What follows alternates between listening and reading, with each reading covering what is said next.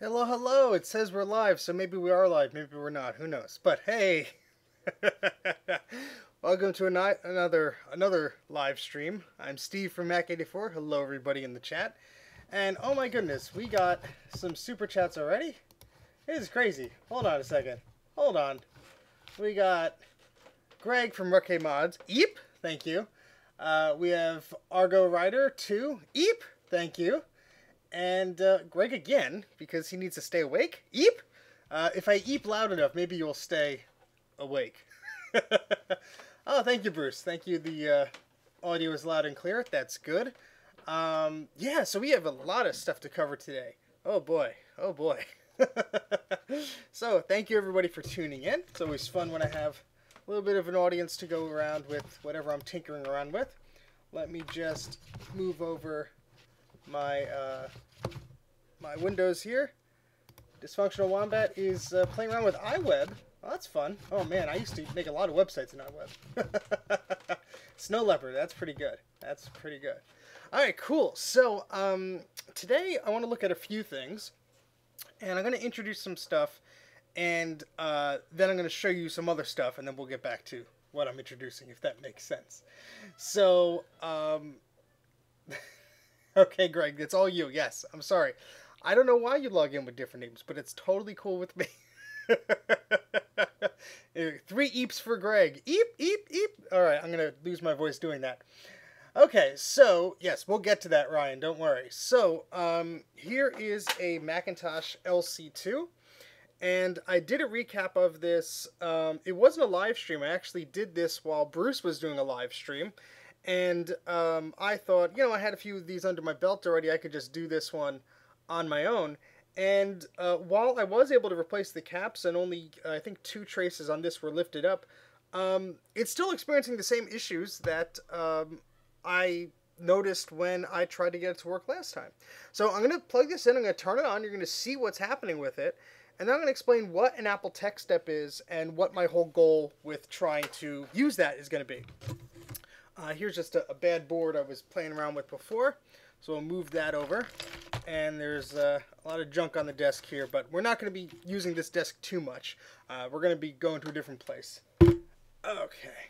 Yes, this is the one where it was late and Jay was bored. And I said, well, if you want to log into Skype here and watch me fiddle around with this thing, you're welcome to do so. Yeah, I'm sure the title is misspelled because I do that a lot. Macintosh. Yeah, it's a Macintosh, not a Tosh. Macintosh. Let's change that. S. If I hit save, this probably will destroy the stream, but whatever. There we go. That's the way I don't get taken down by Apple on YouTube. I just had to misspell everything. All right, I fixed that, but it probably won't even show until you guys refresh. So, but thank you for your eagle eye, Greg. So what happens when you set up a stream from a MacBook Air via remote desktop to a computer in the basement and you're trying to rush things. So anyway, yeah, I'm going to turn this on, show you guys what it did, and sort of explain what I thought I would be able to fix by this, and we'll go from there. So first off, we have to plug in some things. This little Macintosh here. The first... Oh, refresh by itself. That's good to know. I can misspell things more often now. Well, should not encourage me to do that, actually. If I could actually... See, this VGA adapter I'm using has this little pin that it stole off the back of the LC, and I'm looking for a pair of pliers. Here they are. Because these things, if you don't have the right grip on them, oh boy, they are fun. And by fun, I mean annoying. They are annoying to get loose. Ow. Well, let's try this way.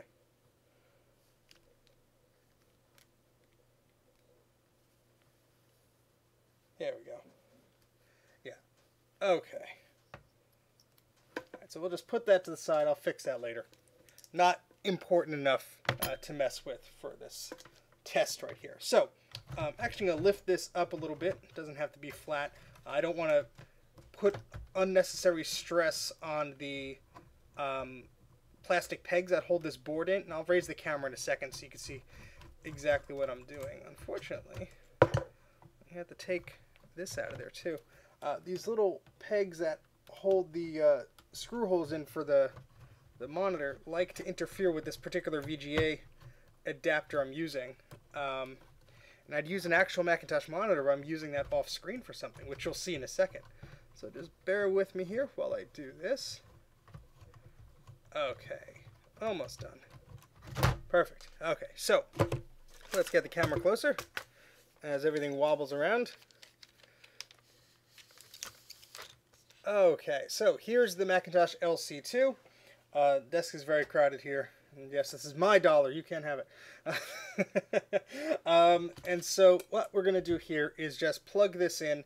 I want to show you exactly what was happening when I tried to turn it on when Jay and I were having a Skype session the other day. So I'm going to plug in the video cable here. I'm going to get an ADB keyboard, which I should just have an abundance of at my feet, but I do not actually. Let me go grab one.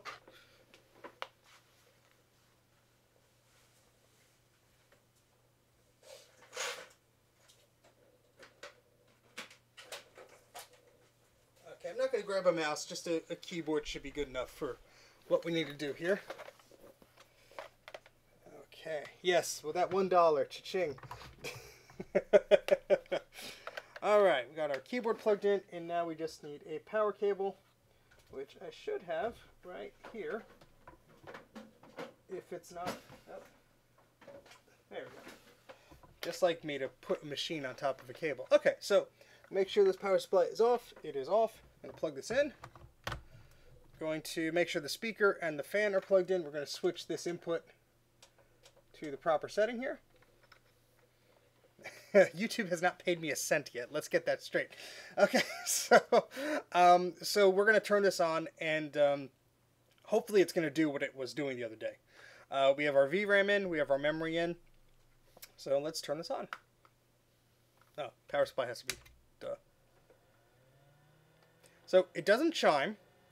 The screen goes away from like the on-screen display, and then the screen goes to green as like if it's detecting a video signal. But that's it. We don't get any love from the Macintosh here. Now, sometimes this speaker will make all sorts of crazy noises, and it'll start hissing and howling. And when I used to blow on these capacitors in this area, it would just whine. So they were so sensitive, these capacitors, that this speaker would just go nuts. And I do have some footage of that I'll be sharing. But yeah, so I thought recapping this board would resolve the issue. Now, this isn't the neatest recap I've done. There's a little bit of flux still left here. So, I mean, there could be some messed up traces or something like that. It looked pretty clean to me when I was looking under it with the microscope. Everything seemed to make a good connection. Yes, Dana, thank you. Oh, yeah, let's not get into that, Dana. Oh, boy. Anyway, yeah, I was looking around the board, and nothing really seemed too bad, but I admit it was pretty late when I was trying to figure this out. I think I only did one neat recap, and that was under the extremely careful guidance of Bruce. And yeah, we'll just leave it at that. But anyway, so there's something wrong with this machine. I don't know if it's just something that's weird about it. I'm going to try resetting the PRAM. I highly doubt that's going to do anything, but when in doubt, try something. So let's do that.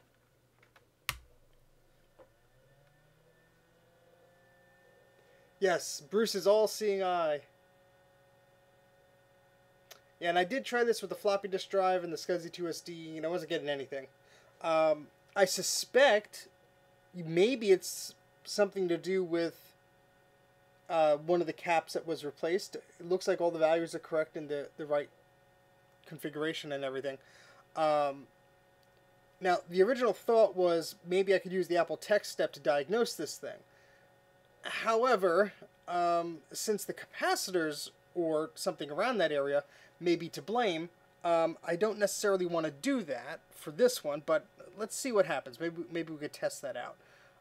Because I do have another LC2, so worst case we just use the the Apple TechStep on a different machine. But yeah, so I just wanted to give you guys an update on this one, because I was playing around with this the other day. Let me shut this off real quick. Well, I don't have to shut it off, actually. Just use the camera to zoom in here. Let's see, what is Dysfunctional Wombat saying? My Revision A iMac was fixed by replugging the power supply internally. Such an odd thing, but it usually fixes things when it doesn't want to post. Huh. Okay, well, this power supply is actually from a different Mac, so I've tried two different power supplies here. I've tried the memory and the VRAM on a different LC2, and it worked fine. So I know those bits aren't the issue here. Yeah, this is an LC2. I think this board may have been from a Performa 400, but the board actually says, and the camera's not going to focus, well, it actually did. It actually says LC2 over here. Yeah, unfortunately, this camera is just this little Logitech webcam, and if you've seen my live streams before, you've heard me yelling at this silly thing, because it's supposed to do pretty good focus, and if I'm doing like this and just looking straight at it, it's going to focus pretty well, except for the lights, and it does work out pretty well. However, when I'm moving around and stuff, it just gets stuck, like, does not want to focus, and I have to, like, trick it by putting my hand in front. So I apologize about that. I downloaded the drivers, which were supposed to do something, and they didn't. So I think this camera just hates me. Unfortunately, on Windows, there's a nice set of drivers for this thing. We actually set a bunch of configuration things and settings for it. So I don't know, maybe I got the wrong driver package for it. I got it from the Logitech website using this model number, but that's neither here nor there. So, yeah, there's a few things I want to do first. Okay, I'm glad to hear that, Bruce. However, when you use your camera, Bruce, it doesn't seem to have so many problems. So, first thing I'm going to do is turn this off. I'm going to just use the multimeter to check those capacitors are making their connections, because it was quite late at night when I was messing around with this with Jay, and I may have been very sleepy. So, yeah. Alright, so let's turn this off here. I would be happy to accept that, Jay, and see if that works. So, I'm just going to unplug these things here. And how are you guys doing on this Tuesday? This Tuesday evening. It's better than a Monday evening, I'll tell you that much. Although Monday evening was fun. Bruce had a nice live stream about recapping an LC 575, was it? Very fun machines. It's going to build a Mystic Classic, which is going to be sweet. I do have two color classics, but I have to recap them, so that will be something I got into. Hey, Jordan, thanks for joining. 575. I always get those mixed up. Close enough. Not really, but okay. So, yeah, let's take a look. I'm not going to get out the microscope here, because hopefully we're not going to be taking too long here, but let's move this a little closer so you can sort of see what I'm seeing here. And this desk makes it a pain to get this tripod super close to me, so I'm just going to do the best I can, and I appreciate anybody's patience with what I'm doing here. So you can see my messy desk and whatever I'm doing here. Actually, I should be utilizing this second monitor and putting your chat here, so you can see your own chat. How about that? Isn't that cool? I can move this around. Cool. Alright, so let's see if we can confirm what we're doing here, and what I'm actually also going to put up on this screen is iChat. Yeah. If I get my Xserve working, maybe I'll start an iChat server. I don't know why I would do that, but it sounds exactly like something I would do. And I'm going to go to Bruce's website, recapamac.com.au, and oops, where'd it go? And I'm just going to go to the Macintosh LC2 on here, just as I check along to make sure I didn't goof somewhere. And here we go, LC2. There we go. Oh, God. Alright, this is going on the other screen. No. Okay. Let's just move. Actually, I have to move it over here, because this Bruce's website has to be over here so I can look at it. Yes, you are children, but you're awesome. Okay, so... Ah, yes, bonjour. You still use iChat even if you don't have AOL Instant Messenger. Alright, so here's Bruce's website here with his handy little guide here. So, hey, that's the board I have. Oh, my goodness. So, let's make sure we have all the right capacitors in all the right places, because that would be pretty embarrassing if I did not. Alright, so we have a 10 microfarad 16 volt. Yeah, that looks correct. We have a 1 microfarad 50 volt. That looks correct. This one actually was an Apple one that I didn't replace. It kind of looks weird. I know you can't really see it, but yeah, these boards, I don't know, Bruce. These are pretty nightmarish, and I have at least 2 more to go. So my whole thought was maybe I could just plow through this and get them done. But yeah, there's a stupid amount of caps in this corner, and one looks pretty singed from the hot air gun, and that was not one I put on there. So yeah, I'm just gonna find and also, and this is not a problem based on bad advice or anything, but just in particular the caps that I ordered. And the width of the, well, let me get the microscope out because I want to explain this to you guys, and it's gonna make sense. If I can't show it to you, it's gonna not make sense. But so let's look at one of these capacitors here. So this guy here, terrible job I did on this one.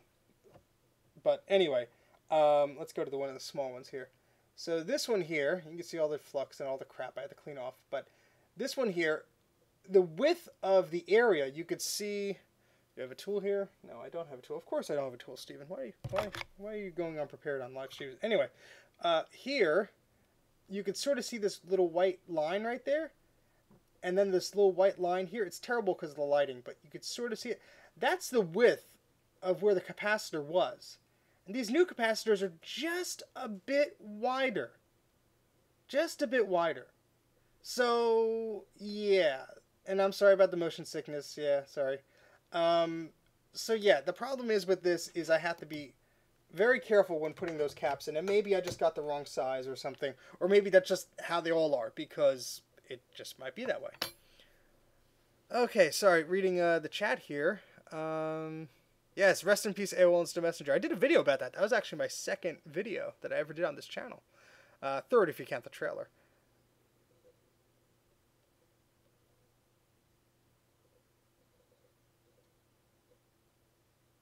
Let's see.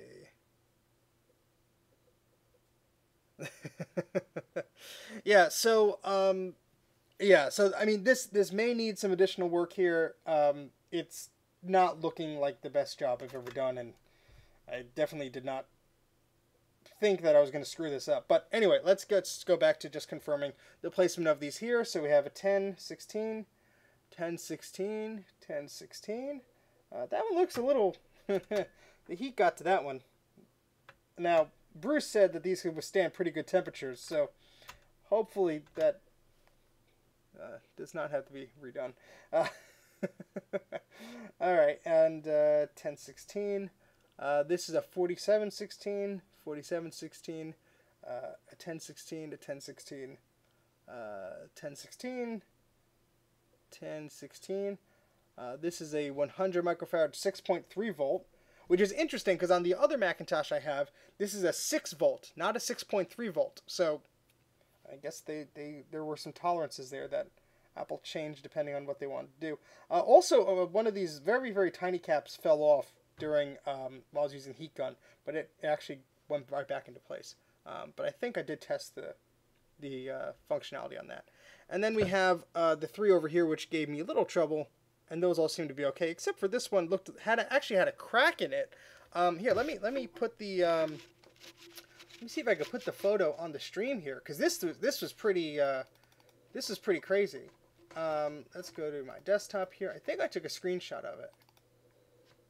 Yeah, let's see if I can bring this in. Here, let's see. Let's go to image. Sorry, we're live. We're doing it live here, so.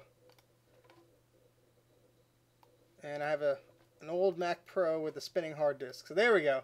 So see this capacitor there? Look at that. It actually had a crack right in it. So that wasn't a piece of hair or something like that. That was a crack. Isn't that nuts? So I actually did not have the reading of this, and it was actually hard to determine the voltage and everything, because if you search that, that value in Google, it doesn't really show up with anything. We think it's a 3 volt one and a 3 microfarad, maybe something along those lines. I forget exactly. I have to scroll back in the chat. But what I did was that's just the out of focus flux, because I was about to rip it off, so that's why there was flux all around it. So yeah, this capacitor was just cracked. So what I actually did was the broken board that I have here. I took one of the capacitors that exact capacitor was on here, so I just took that off. Now, yeah, maybe those both could have been bad, but yeah. I'm sorry it's terrifying you. We don't want to terrify anybody here. There we go. Let's just catch up on the chat here.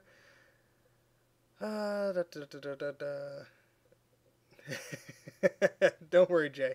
I'll be here even after you're done eating. Picked up an external hard drive, 1 terabyte drive for $3 last week. Not bad. Okay. Eat lasagna all day. Hey, that's not too bad. Do you have a PDS video card to try? I do not. I have a PDS accelerator. So a CPU accelerator with a math coprocessor on it. I have an Ethernet card for it, and I have an Apple IIe card for the LCs. But I do not have a PDS video card. Yeah, so that's interesting. The external drive looks like a cheese grater and matches my Mac Pro. That's pretty cool. All right, so yeah, so it looks like all the caps are here. Now, the less fun part is going to be actually going through and just making sure these actually are touching where they're supposed to be touching. And I kind of, yeah, it's actually very difficult. So, I have a conundrum here because I really don't want to spend like a boring hour messing around with this and trying to get it to work when I kind of really want to show off the TechStep and some other cool things I got. So, my blood is flux and spaghetti sauce. I need a shirt that says that. I'm screenshotting that right now, Dysfunctional Wombat. By the way, I don't know your name, Dysfunctional Wombat, so I'm just going to keep saying that. No, I wasn't asking any questions, Bruce. If I did, you would have heard me screaming all the way from the United States. So, yeah, I have sort of a conundrum here because I of course do want to work on this LC and get this to work, but I do want to show you the TechStep, which I think will be far more interesting than me trying to salvage this. And don't worry, I'm going to probably do another live stream, or maybe the end of this live stream, maybe tinker around with this. But I do have some other exciting things to show you, so I really don't want to spend all the time just looking at this problematic board here. Exactly, what's a TechStep? Well, that's what we're going to look at right now. And let me just move this off of the desk, and I could start talking to you about it. Okay, let's put that here. All right, so a TechStep was a piece of hardware. This thing right here, isn't that beautiful? This is a piece of hardware that Apple sold to its technicians. So either you were part of the Apple Service Support Program or Service Source or one of those. This was a huge, like, trapezoid type little device here. And what you did was you have all these connections here for ADB, printer, modem, SCSI, sound. Yeah, it does look like a doorstop or a giant cell phone. Hello! And so essentially you plug in all these cables into your Macintosh, and this machine will be able to test the functionality of your Mac. Let's say do a CPU test, check your memory, stuff like that. Now, the tricky thing with this is, unfortunately, you're sort of limited on what Macs this could use. So there are 2 slots on the side here, and you see those each have labels on them. Now, I believe there are 4 or 5 of these little cartridges, because these have ROMs on them. And without these ROMs, you're basically stuck. You have to only use what you have here. And so the 2 ROM packs I have are thankfully ones where I have some of these computers. So I have CPU Test Volume 1, version 1.1.1, and CPU Test Volume 2, version 1.0. So CPU Test Volume 1, 1.1.1 consists of the Macintosh Classic, the Macintosh SE, Macintosh SE30, the Macintosh 2, the Macintosh 2X, and the Macintosh 2CX. So I'm able to find those, at least. Actually test those, rather. I'm reading the chat and talking at the same time. Sorry. And this other CPU test here is for the Macintosh LC, the Macintosh LC2, and the Classic 2. So again, I could do tests on those machines. Now, there are 2 others, or at least 3 others. One actually has to do with SCSI hard disks. So you actually format the hard disk, or at least read and write, and do some tests and stuff, just from this little device right here, because of course it does have that SCSI port on the back of it. Yeah, these are not easy to find. I honestly don't recall how much I paid for this. It was over 10, 15 years ago. Um, it wasn't that expensive because I was able to afford it. It did not come with all the accessories. Usually you'll see it with a carry bag and sort of like 10-foot long ADB cables and serial cables and all this stuff bundled together very neatly in a package, and more of these ROM cards. These are probably worth equally as much as this thing if you're looking for a full set. So here's the little bottom label of it. It has a copyright date of 1991, but most of the information I found was from 92 or 93. So how this works is, yes, I could run tests on this on my own. So this thing is like its own little computer. It has this little screen on it, and you could input numbers and respond to questions and stuff like that. Tell it what tests you want to run. However, you could also plug this into a Macintosh, and that Macintosh can also download reports that this TechStep has found, and all sorts of good stuff. So we're going to be playing around with this in a second, probably with the Macintosh 2 and maybe the LC2, because I have those two machines and they are supported by these ROM cards. So I think this will be fun. Yeah, there's a lot of cables that you need for this.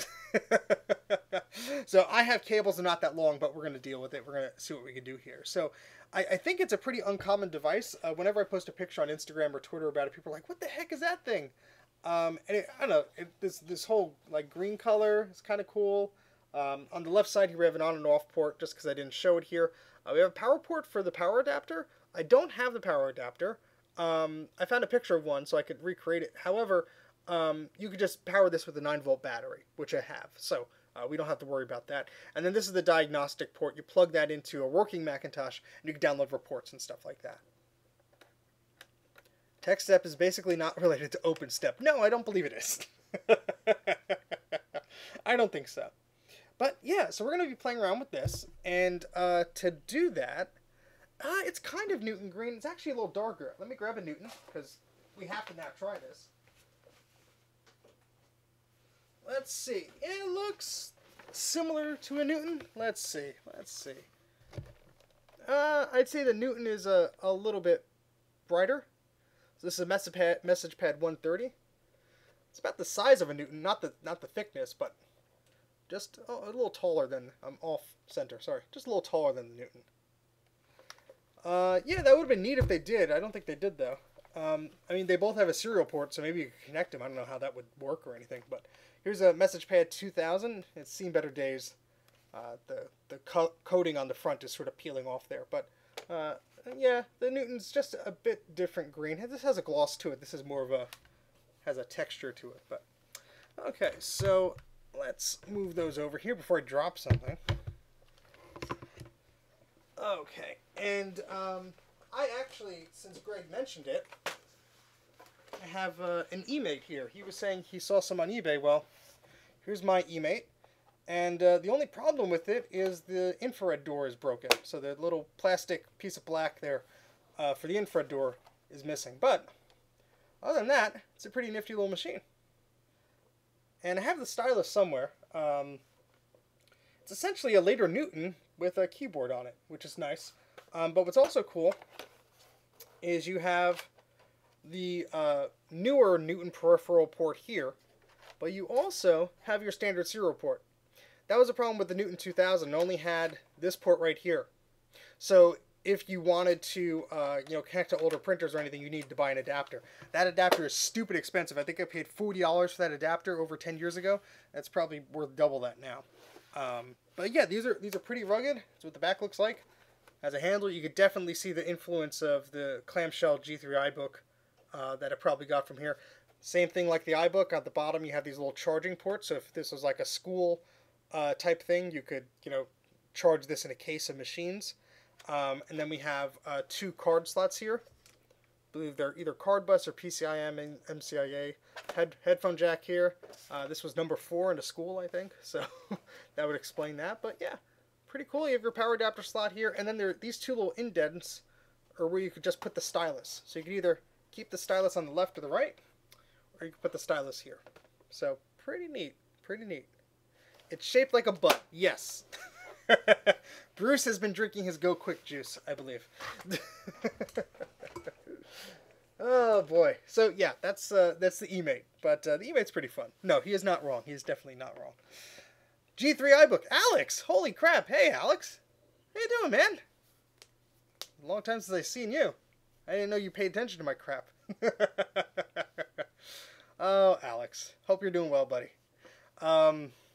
Yeah, so it's been a long time, man. Jeez. Well, you can see I haven't gotten any prettier. This is what I do now. I do weird live streams where we mess around with old Apple crap. Who would have thought? Exactly. So everyone's like, who's Alex?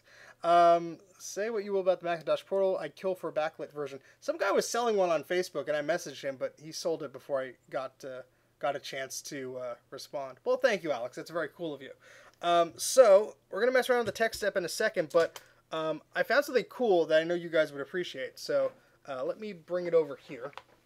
This is a t-shirt that, it's not an Apple t-shirt, but this is a t-shirt I had in my youth when I was a larger individual.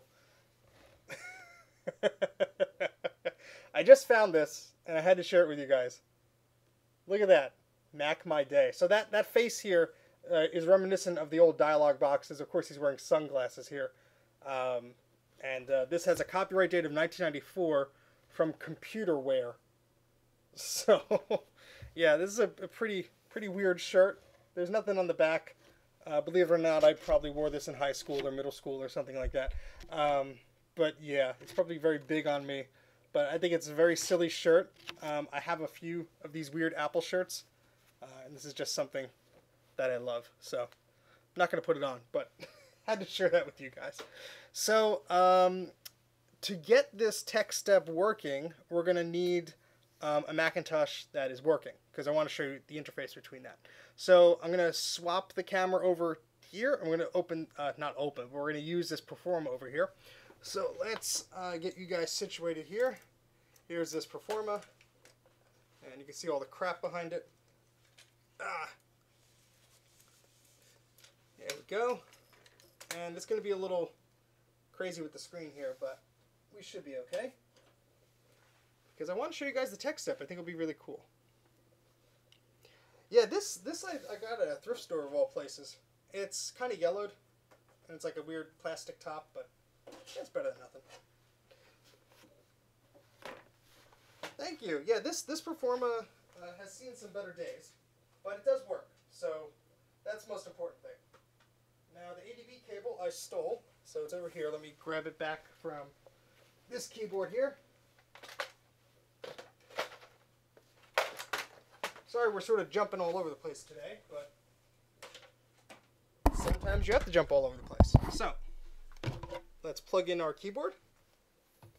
And don't worry if you guys can't stay for the entire stream. They go up on YouTube. You can watch them again and again if you'd like. Or skip the boring parts. You fall asleep, whatever. This is a neat keyboard. This is an Apple design keyboard. I'm sorry, Apple adjustable keyboard. My bad. And so you could actually adjust this. It's a little cranky here. I have to probably lubricate something, but it's meant to be ergonomic. I don't want to break it here. And then there is a breakout panel that plugs into this with a bunch of extra buttons. It's a weird keyboard. It's a very weird keyboard. So yeah, let's move those Newtons out of the way here. And we have our monitor plugged in. Yep. And yeah, let's turn on our Macintosh here. Oh, you can hear that scuzzy hard drive.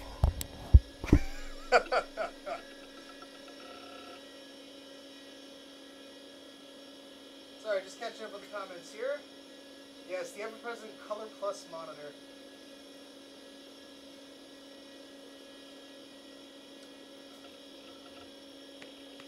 Yeah, Color Plus 14-inch display. Yeah, I have another one of these.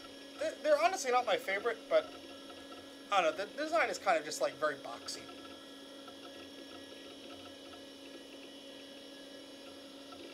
It very likely does have a quantum drive. That was like the most popular hard drive that Apple shoved in these machines.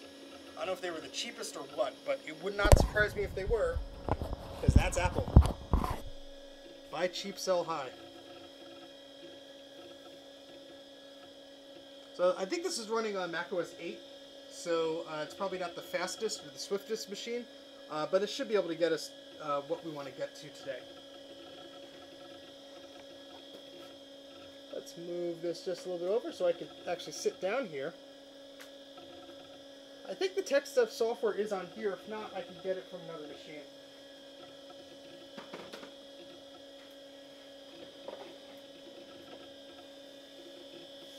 You love the sounds of the old hard drives. Well, that doesn't surprise me. A lot of people do. And I like them too. That's the one thing I don't like so much about the SCSI 2SD adapters, you know, that noise, but the reliability is probably better, so much better. Alright, so the flicker isn't too bad. Let me see if I can adjust this a bit, because I think we can actually mess with this a little bit. Hold on. Hopefully you could hear, hopefully you could hear me over this machine here. And I can't change the resolution at all because this monitor is 640 by 480, but I think the refresh rate is actually locked at 67, which is a bit of a pain in the butt. But yeah, okay, so kind of have to back this up here, I guess. I don't want to give anybody, you know, a headache by looking at this thing. But okay, so yeah, let's see if this had the TechStep software on here. It may not, but let's see. Let's do a search.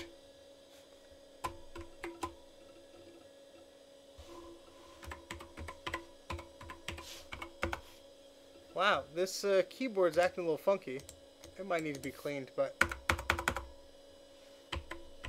yeah, the H key doesn't want to. There it goes.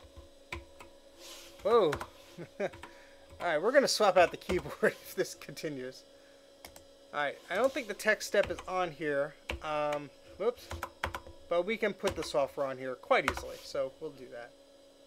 Yeah, it's not finding it. Okay, so let's put on some After Dark to amuse yourselves while I go find a floppy or something to put the TechStep on.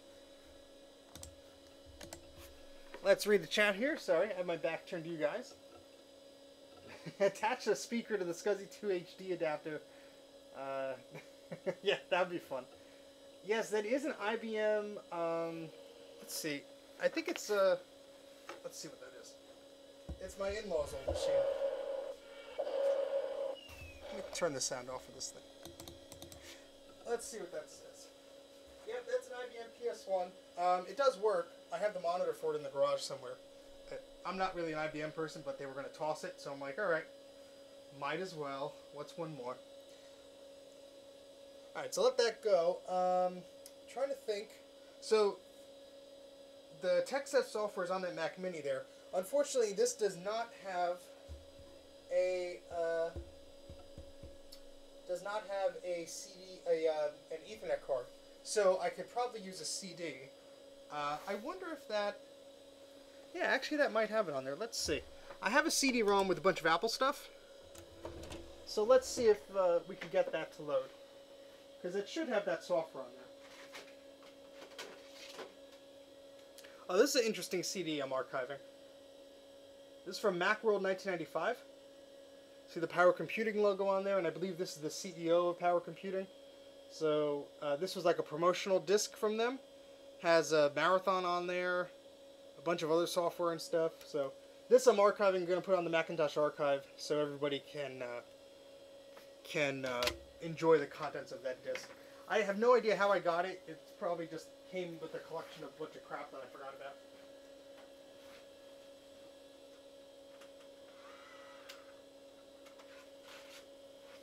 about. Okay, so I have a CD here. And this is a totally legitimate Apple Macintosh CD. You can tell because there's an Apple logo. Totally legitimate.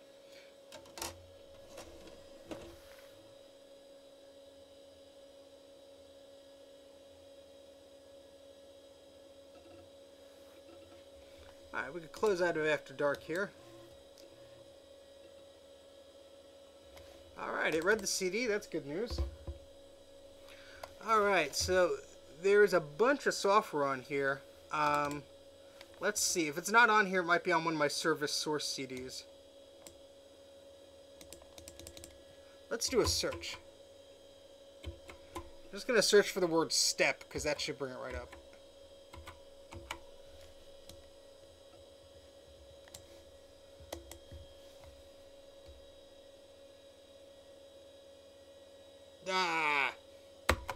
didn't like that. I have some CDs. Let me go get them. It's probably on there, hopefully.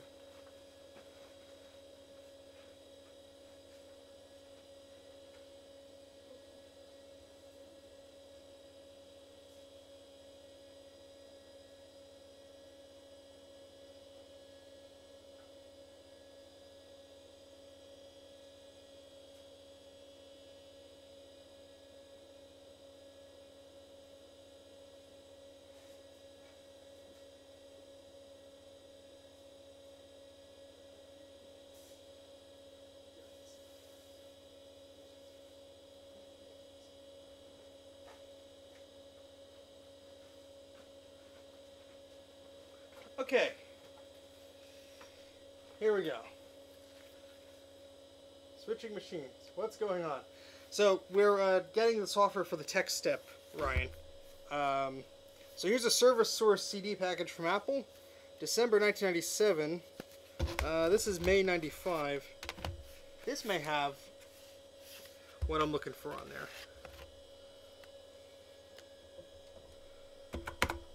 Let's, I hit find again. Yeah, if it's not on these CDs, I could just put it on a disc or something, but I'm just hoping to make things easier that it's here. Let's put that CD away.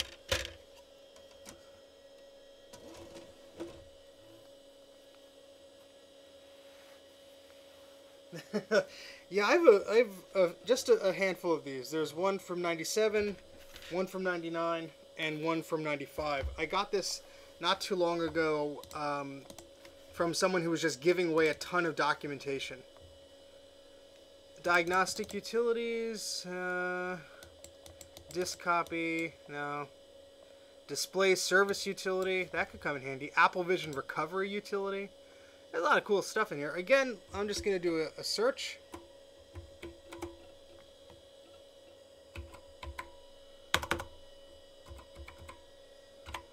Oh, come on. Yeah, there's something... This keyboard needs some love.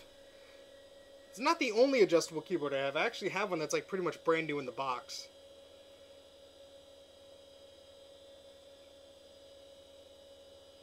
Probably was not too specific in my search.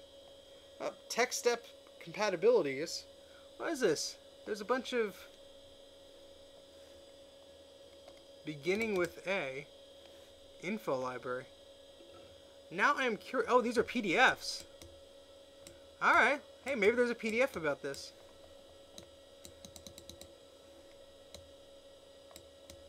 What was the name of it?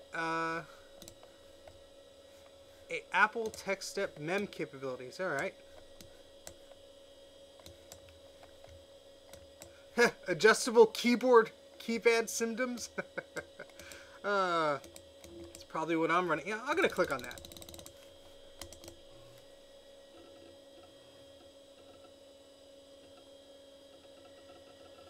I hope Acrobat is actually installed on here, otherwise we'll run into some issues. Okay, Acrobat Reader 3. Let's move this camera closer so you can try and see a little bit better what I'm looking at here. Adjustable keyboard bad keypad symptoms. So this is a tech info library document from April 1994. Not for general public release. Oops. Describes symptoms of a bad adjustable keypad modules and how to troubleshoot the keyboard. Customers press the control option or command key and the Macintosh responds as if the power key was pressed. No, that's not the issue I'm having. Alright. Well, the article library number was 15196. Alright, we close that. But let's look at this TechStep one.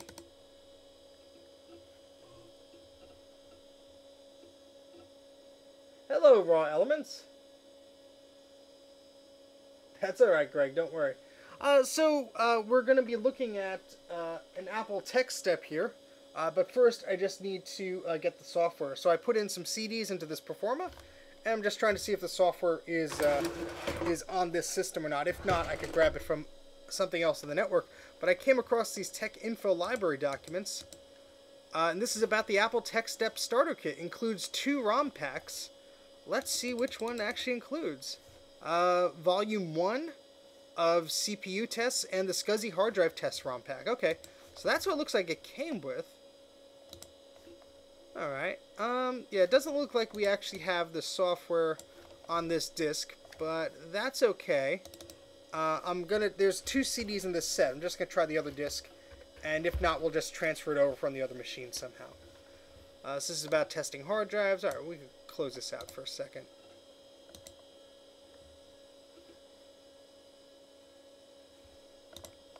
Yeah, and hopefully we get to do some exciting things so we can actually play around with it. So let's eject that CD.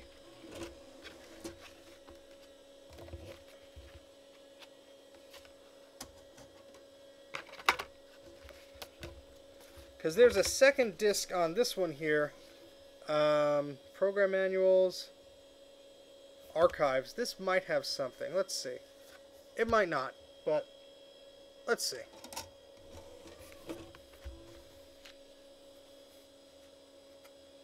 That's alright, LK Computes. Sorry, I'm very far away from the screen here. That's alright. Go get some sleep. You can always catch me later. But I appreciate you hanging out. Alright, cool. Let's see what's on this disc. Sorry if I'm boring you guys. Just trying to get this to work here. Alright, so again, let's just do our search here. It does not want to use the keyboard command. Oh, yeah, I'd love find file.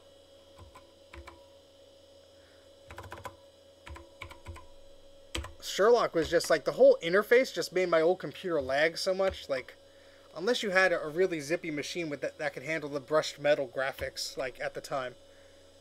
Oh, this keyboard is really, like, not being happy. I'm gonna break a rule here. The rule that you're never supposed to hot swap ADV devices, but you know what? Drive me crazy. Alright, let's fix that here.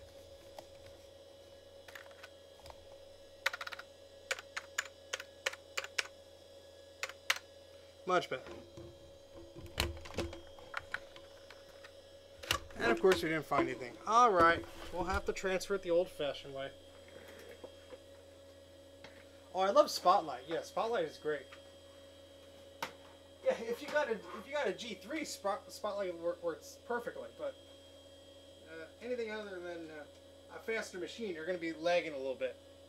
Especially this poor old Performa. Let's guess the CPU speed of this Performa. Who wants to guess how fast this Performa is?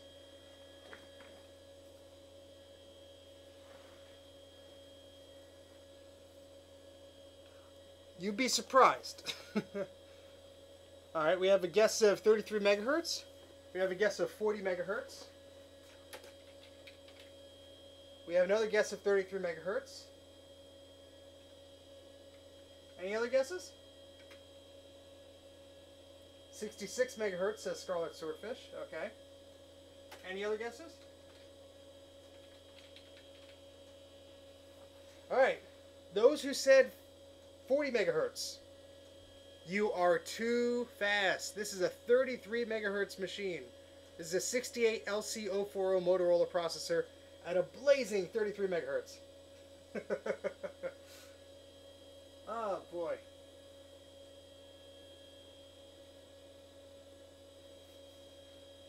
This is a Performa 631 CD. Yes. Yeah, it's probably had like so many different of these models and such. Different names, slightly different names. Alright, so I'm just going to be off camera for 1 second. I'm just going to get the TechStep software off of, I think it's this machine. Shoot, let me turn on this machine in the corner here. It's on one of these machines. Because what happens is I back up one Mac to another and then transfer the disk image files around. So it could very well be on a different machine that I'm thinking of, but let me just wake up. There's AGB G4 Tower in the corner.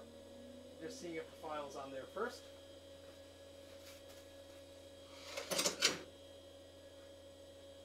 Let's see.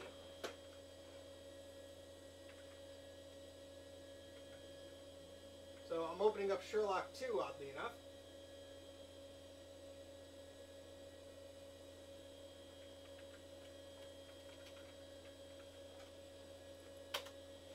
Alright, so I'm doing a search.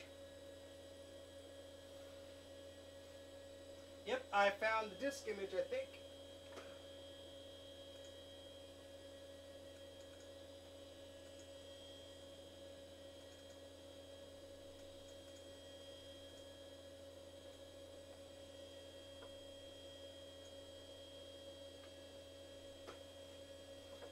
Alright, I'm just opening up the disk image, seeing if this is what I need.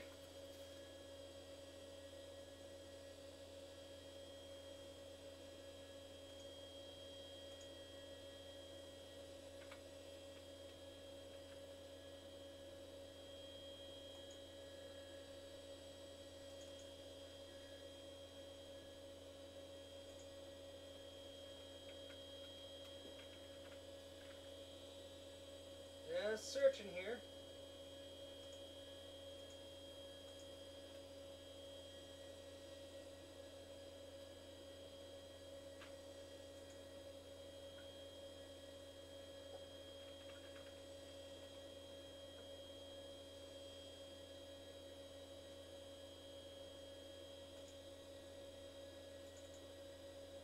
Okay, it looks like I have the software. Let me just transfer this over.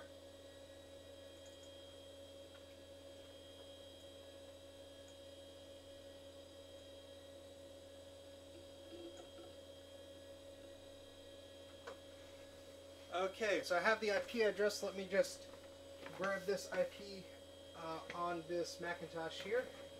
I have a Mac Mini. Well, here, let me turn the camera around so sort of see the madness I'm doing here. There's a G4 in the corner, so I'm going to grab those files. Down here, hey, you can see yourselves again.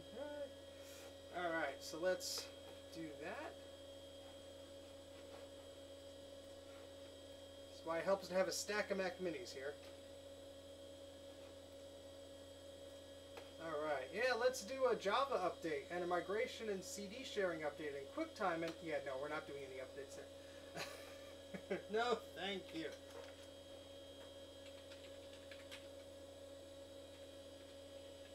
I think that was the IP address.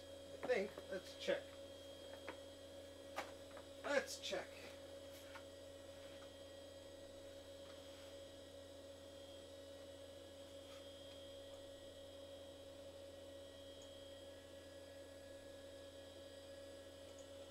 Oh, nope, I got it wrong. It's not 76. It's 73. Sorry. Let's try it again.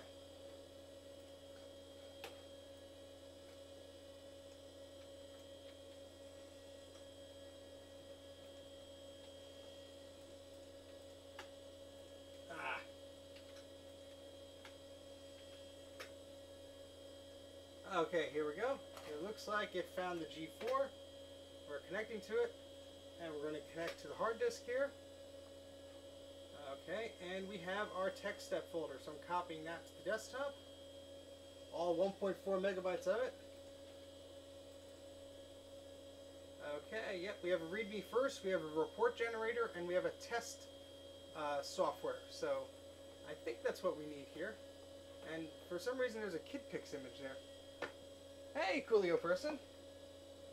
Alright, let's see. Sorry, catching up on the chat here. Stack Mini, yep.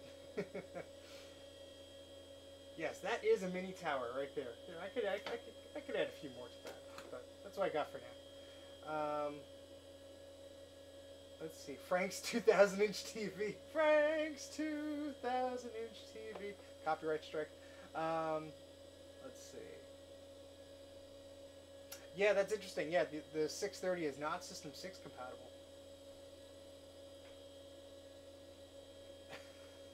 We're not even paying attention to what's going on in the stream. Well, that's, I guess, kind of weird, but okay. Alright, so I'm grabbing this TechStep software here. I am copying it over to this Macintosh. So let me now grab it over here. It'll connect as here. The trick is going to be getting it to that old Mac, but I think we could do that.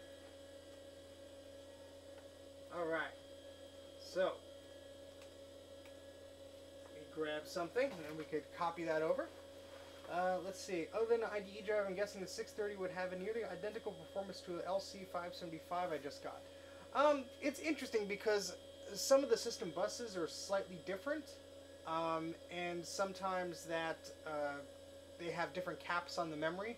Especially, Apple did some weird things, as Bruce was alluding to in his stream yesterday, is when they sold two different machines that, let's say, had a similar processor and let's say performance-ish, like around that same area, they would cap one in the ROM so it couldn't accept a certain amount of memory.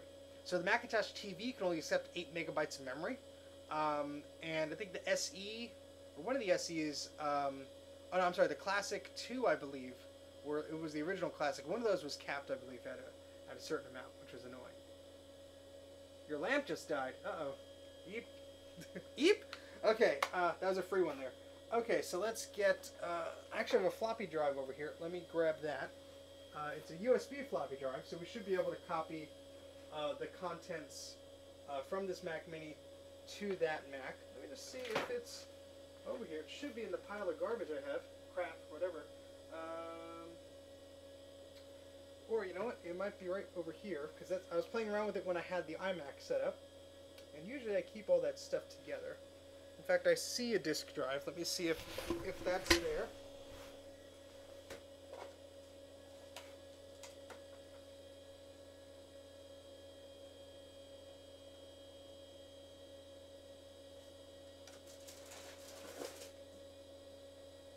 That's not the one I was looking for. It might work. Let's see.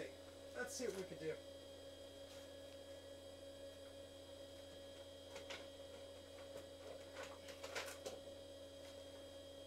So this is just a generic PC USB floppy disk drive.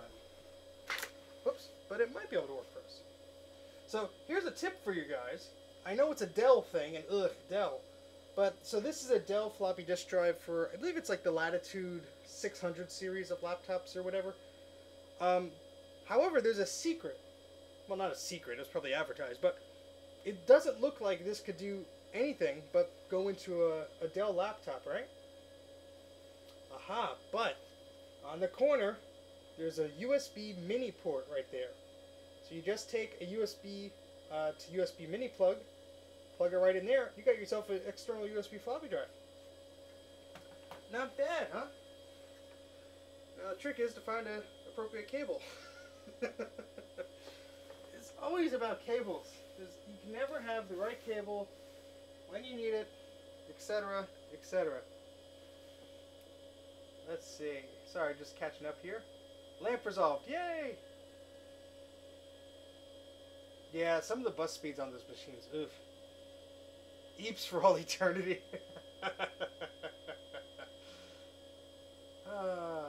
Yeah, I'm gonna assume the 630 and the 631 were like the lowest machines out there. They were performers after all.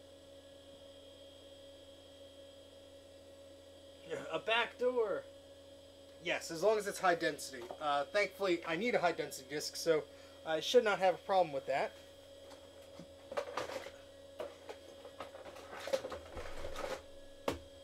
Alright, so let's get a USB cable, and then we can plug that floppy drive in. Otherwise, we're kind of screwed.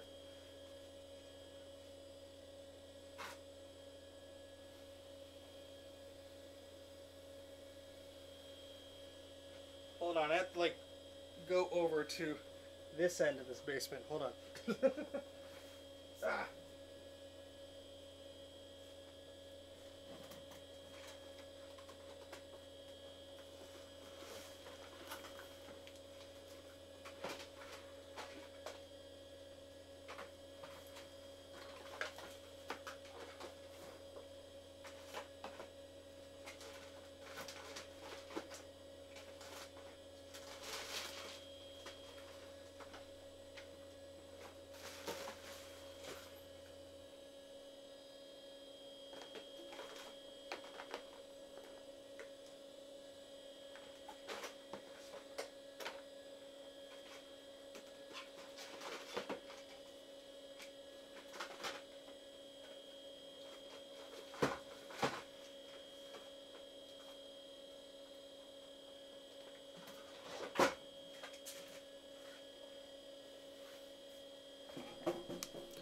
can I not find a USB cable? Huh.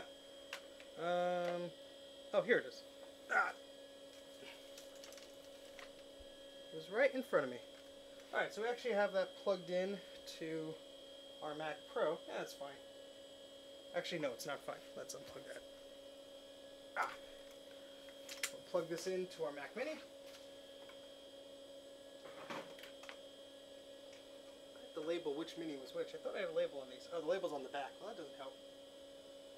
So let's try and plug that in. Nope, maybe.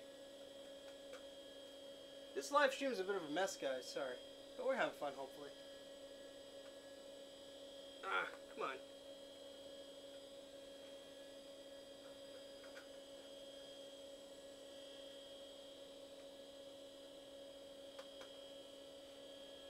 Okay, there we go. Let's turn that down there. Okay. Sorry.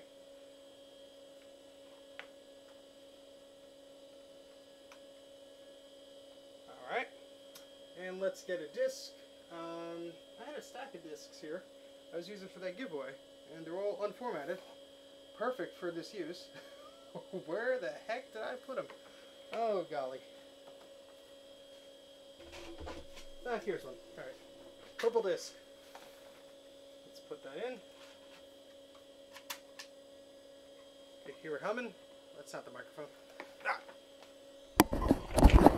Microphone's over here. Hear it humming. Yeah, Windows machine won't know how to read a Macintosh format of floppy disk. As I knock over everything on my desk. Alright, so let's screen share to the Mac Mini here. So, actually we have a Disk Tools disk. So this is already a Mac formatted disk, but we're going to erase that. Do I want to erase that? I mean, I can.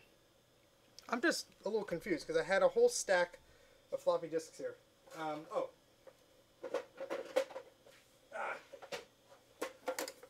There we are. Alright. Let's, F. Alright, let's pay respects to this AT&T disk. Everyone type F. It's very, very strange. Maybe F for format.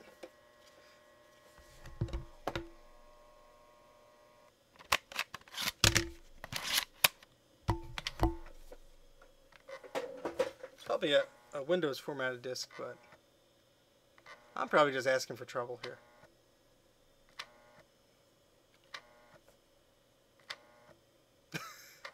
Maybe F means fail, because it's making noises. Alright, we're just going to erase the Disk Tools disk. I can make another. I don't know why sometimes I don't like doing that. But. Alright, you're making weird noises. We're unplugging you for a second. I said nice things about you. You better work. There we go. You're making good noises now. As good as a floppy disk can make noises. Alright, so we got our TechStep files here. Come on, mount yourself. There you go. Alright, so I should be able to trash the contents of this. I could use a SCSI2SD adapter, but I have to shut the machine down, plug it inside of the machine, and I just don't want to do that right now. Alright, we are going to empty the trash of this floppy disk. Alright, so 1.4 megs available. Let's copy over this TechStep test thing first. It's 450 kilobytes. Sorry, just catching up on the chat here.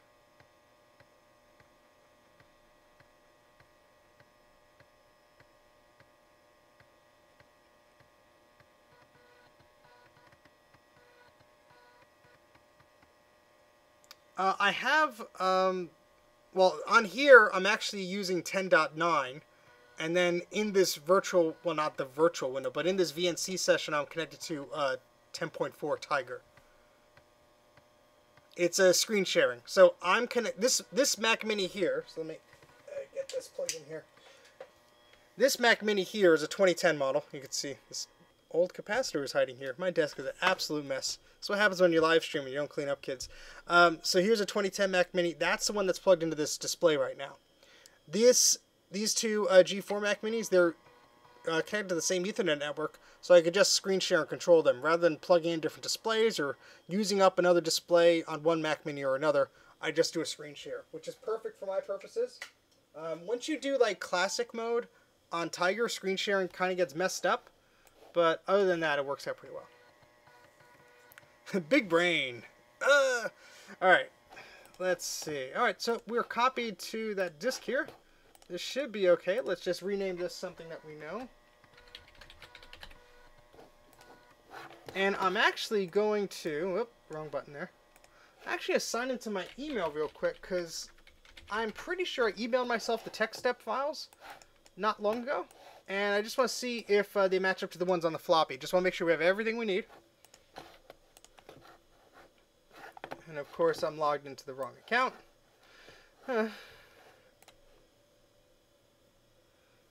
Yes, Tiger does. And there's a lot of VNC servers you could run on older versions as well. Alright, TechStep. Come on, do your little search, please. I forget if it's in my emails or on Google Drive or one of those things, but... Here we go, TechStep.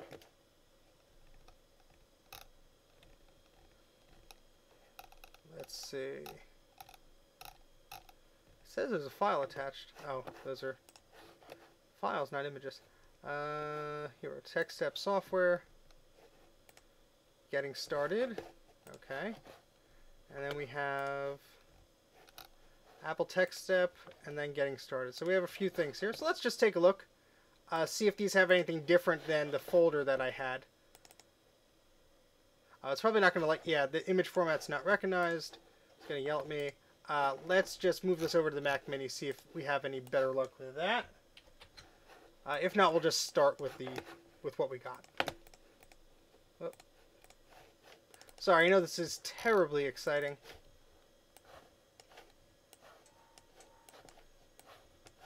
Okay, so we have those disk images here. Let's move this a little closer here. And so let's see if those open up here. Not recognized. Alright, that's a little concerning. Not recognized. Well, you know what? Let's, we're connected to this Power Mac G4 here. Let's see something. TechStep new. I'm just curious if maybe it's like a disk copy thing where it only likes, they're .img files, so that may be it. Because that's like disk copy 4.3. Let me just walk over to this G4 and see if they'll open that.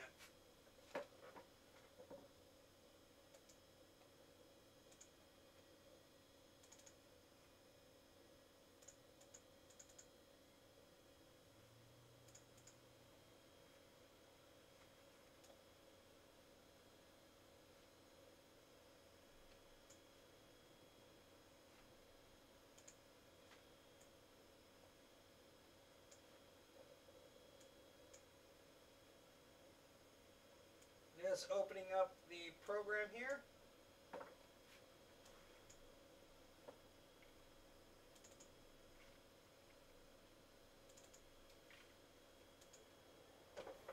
Yeah, it doesn't like those images. They must be saved with disk dupe or something different, but I think we got what we need for now. So let's eject this floppy.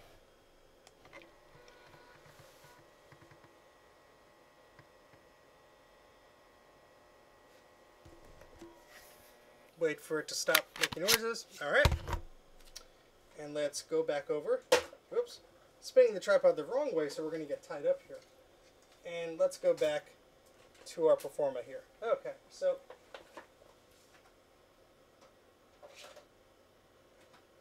Oh my goodness. There's no floppy disk drive in here. Are you freaking kidding me? I just put the disk in here and it just dropped?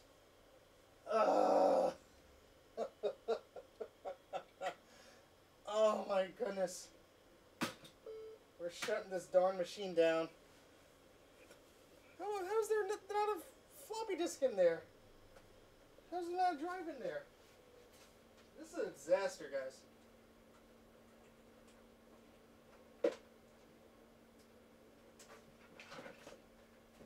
Serves me right. All I want to do is show you guys something cool, and nothing wants to work. Well, let's bring this monitor down.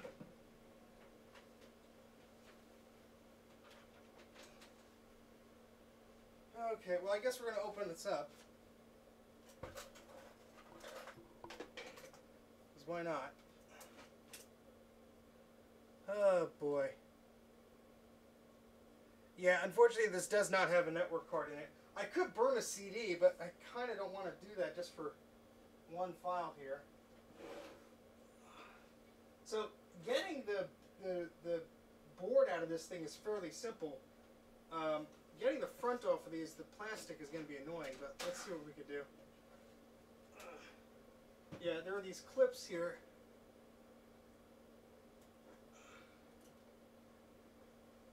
You are going to be a pain in the butt, aren't you?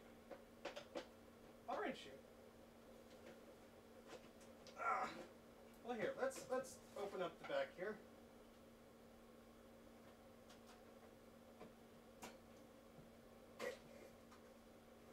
So this guy probably needs to be recapped as well. But here's the board. Actually, this is an LCPDS slot.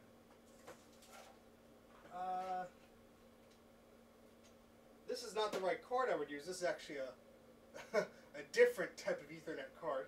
But if I put that in, would that actually fit through there?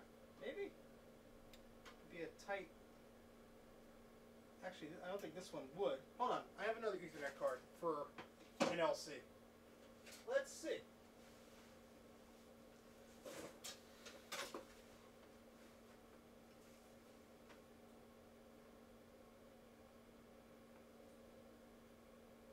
This should be called, like, I don't know, distracted streaming, because nothing wants to work and we're just jumping around going crazy here.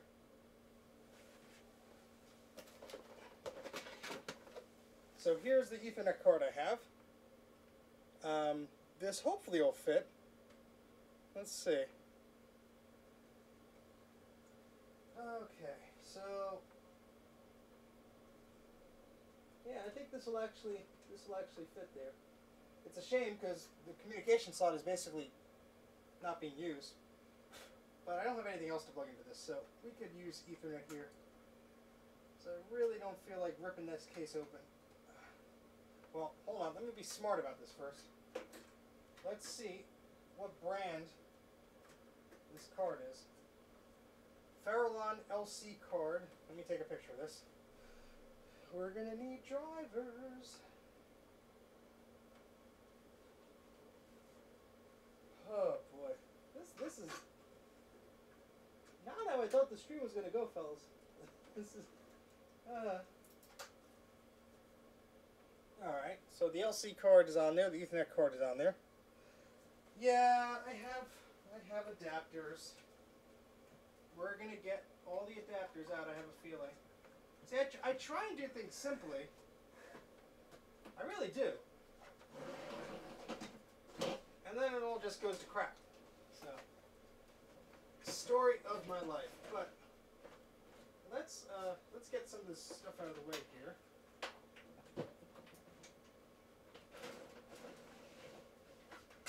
The whole point of me using this machine was I thought that we'd have everything we needed, but we can't have nice things apparently.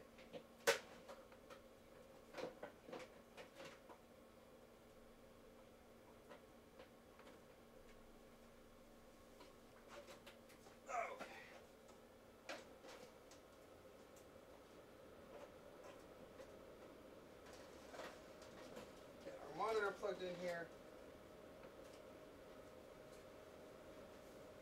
Hey, Greg. Oh, I sure stepped in it today, didn't I?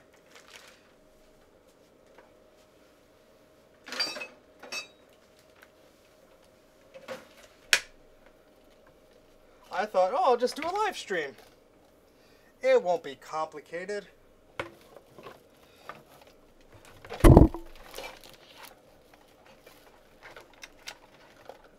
Alright, let me just get this Ethernet cable now.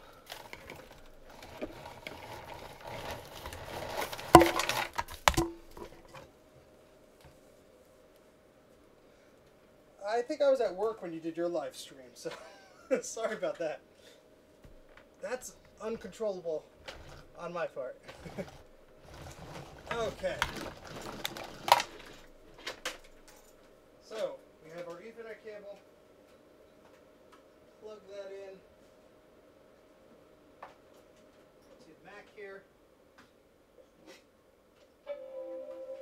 Turn our Mac back on. Hear the lovely roar of that SCSI hard drive. And monitor's on.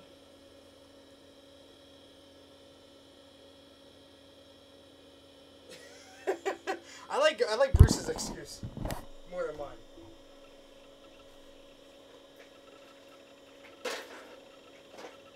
And somehow 18 of you people, 19 of you people are still watching. So thank you. I try and keep it interesting here, even if we have issues. Because the next thing I'm plugging in is this zip drive, if we need to transfer stuff. In fact, I should have plugged this in before. Don't worry, I'm not going to plug it in while the machine is on. I'm just literally putting it here, because we may have to use it. Because of course I have a USB one, so if all else fails, we'll figure it out.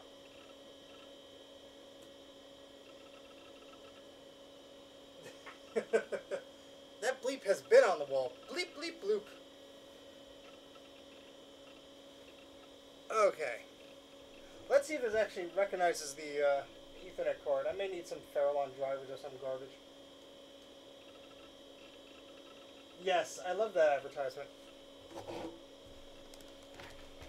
It's like the first network at 45,000 feet or something like that.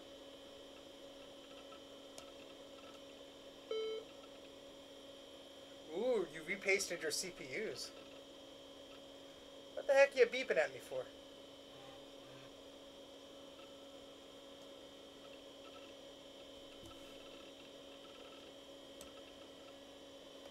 Okay, let's see. Let's go to, I guess, TCP/IP. Let's see if it recognizes the card. Ah, there we go, Ethernet. Alright. Let's see if it actually will grab an IP address. It might not.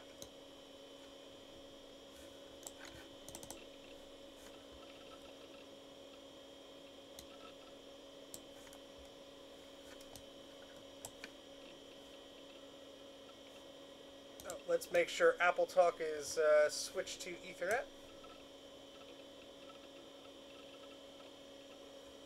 Nope, it is not. Let's switch that. Yes, Ryan, I'm aware. It may not seem like it. I may seem very aloof at times. I have done this too many times before in my youth when I was very young and lonely. There we go. Here's our. This is a pretty cool site. I love this. When we see the names of new Macs on an old Mac. So we have our Mac Mini Tiger and our G4 there. So there we go. So I should just be able to connect to. Well, let's connect to the G4 here.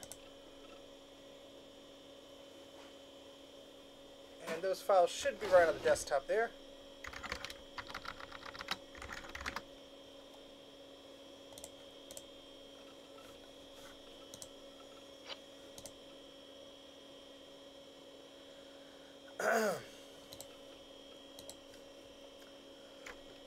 Excuse me. Alright, let's make a folder, files from network, and we're going to just put everything that we need over there.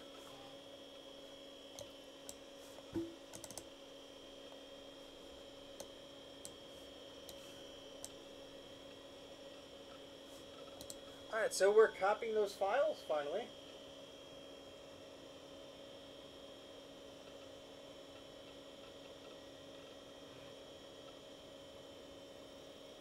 You destroyed the flexible extension on your iFixit kit. That's unfortunate. That's why I don't buy expensive sets like that, because I'll just end up breaking them anyway. I know myself, so I know that's what I don't want to do. So actually, I'm going to eject this CD here, this Apple Care CD, because we're not going to need it. I actually want to put in this legacy software CD in again. Again, this totally legitimate legacy software CD. And see if we can... I think there's a disk copy program on here. I just want to see if that's a little different than what I have. Okay, yeah, you do get lifetime replacement. I'm pretty sure you have to send them the part back, though. I'd lose it. I wouldn't just break it, I'd lose it. Alright, disk utilities here. We have disk copy 3. That's not what I want. I like an older one.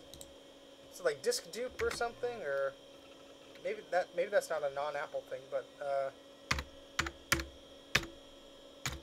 let's see if it has the old version of disk copy on there. No, I'm not searching over the network. No. Freeze this machine up. No.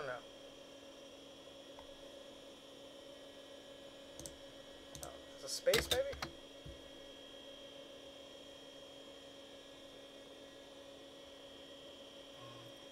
Well, that's pretty good. Alright, disk copy 4.2.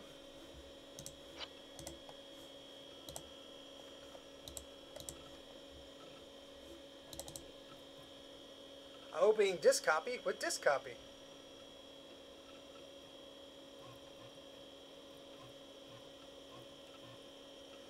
I am really feeling the 33 megahertz of slowness on this machine.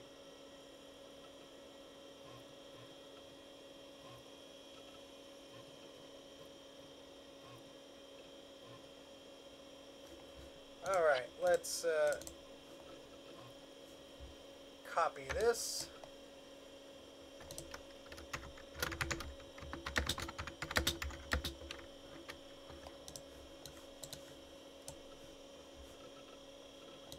Alright, trash that, close that. I'm just curious if we could open those disk images that I had saved. I don't think I can. Oh, I actually don't think they were even... Yeah, they probably had their resource forks destroyed, actually. Thinking of where I got them from, but that's okay. Yeah, they're not showing up. Yep, their resource fork is toast, but it's alright. We have our folder here. Alright, so we have two programs here, TechStep Test and Report Generator. So let's look at this README first file. Okay, to run all tests, Apple recommends using the following Macintosh computers. Okay. The following computers can run can run some, but not all the tests. So the Mac Classic can run everything except ADB. The 2FX can run everything except SCSI. The Plus LC Classic 2 2SI Quadra 900 could do all of them except the ADB and SCSI. The Macintosh Portable can do all tests except SCSI and stereo. The Apple TechStep cannot be used on PowerBooks or the Quadra 700. Okay, that's good to know, I suppose. Alright, so let's get this TechStep working here. So I think we just need to put a battery in here. Just catching up on the chat. Let's see. You guys are behind me right now. Sorry.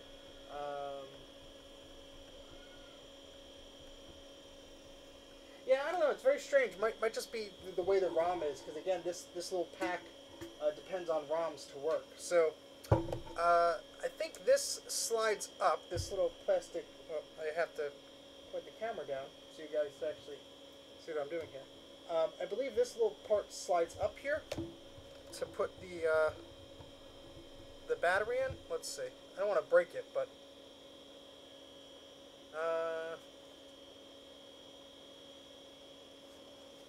something moves. I know that because I've done it before.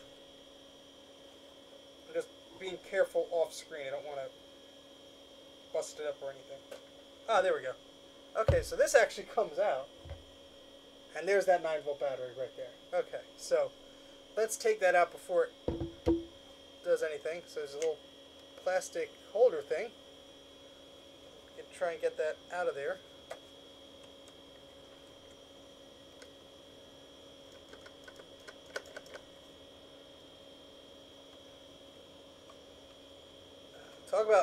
You're talking about early 90s TCP.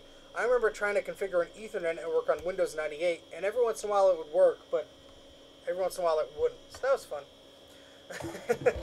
Alright, so we have the battery out here. If I could get it out. Come on.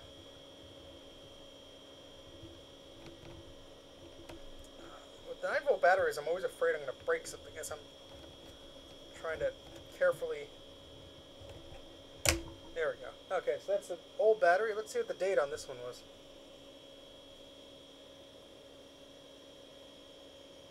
What? 2008? No.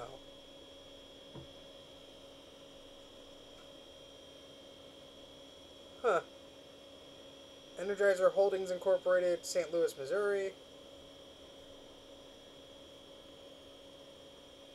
Well, whatever. Alright, so we have a brand new 9-volt battery here. We're not going to mess around. We're just going to put one in there.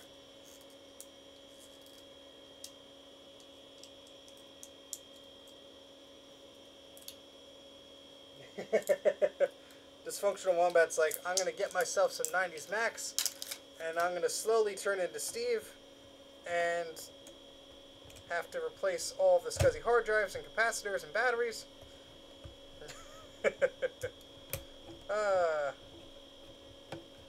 Alright, that turned right on, so let me put that battery back in here.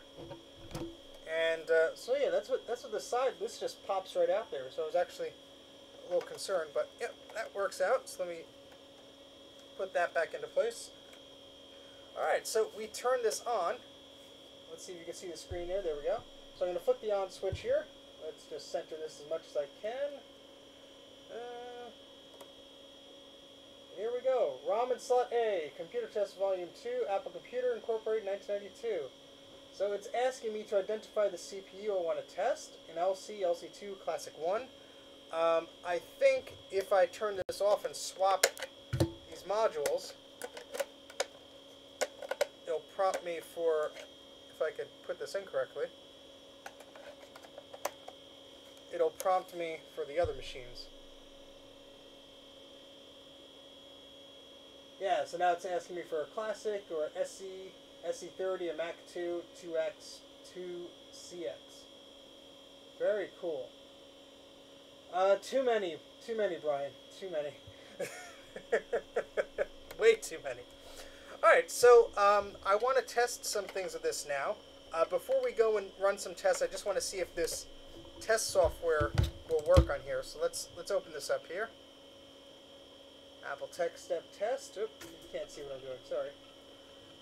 Cannot be run on this type of Macintosh. For best results, use a Mac2, 2CX, SE, or... Oh, come on. Oh my goodness. I thought we could just run the report on there, but I guess not. Well, I have a Mac 2. The problem is it's...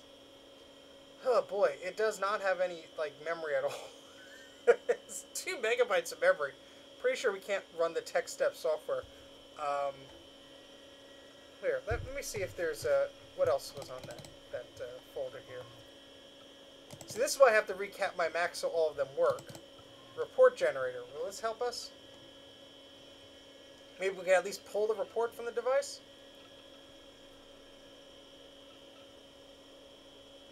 Enter customer's name, port, modem. Oh, okay. So I can receive logs from this. Let's try that out before we do anything crazy.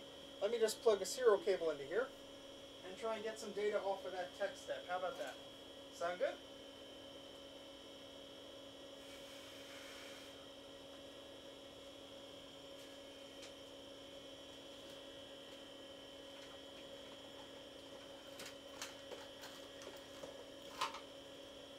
I'm just grabbing a serial cable here.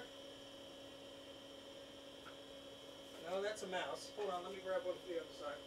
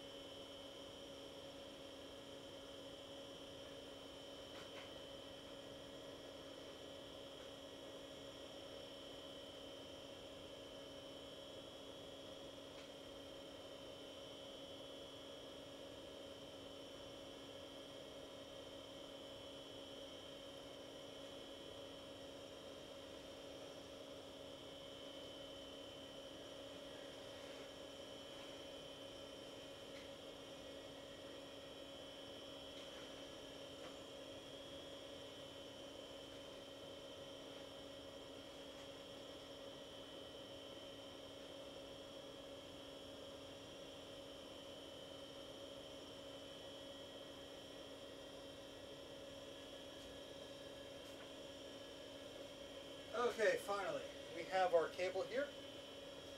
So this should be as simple as just plugging this serial cable into the modem port here. Of course, the bezel of this Macintosh is long since gone. So let's look at another Mac for reference. The printer port is usually the one on the left, so we'll go to the one on the right. Let's assume I'm right with that. We have our serial cable there. And we're going to plug this into our TechStep and turn it on and see if we can receive any reports that are on this thing. Waiting for log from Apple TechStep. Press star to send, then choose a log, okay?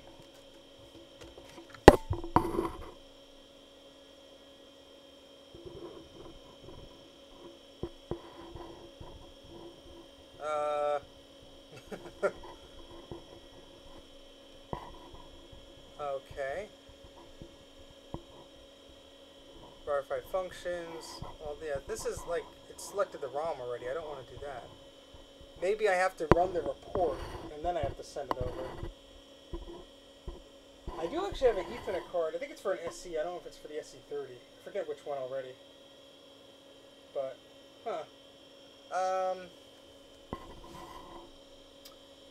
let me just see if,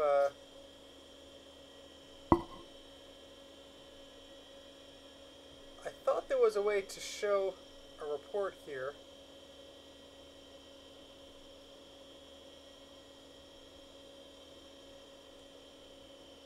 Yeah, maybe the report is not here because I could not run it on the machine. Huh. Well,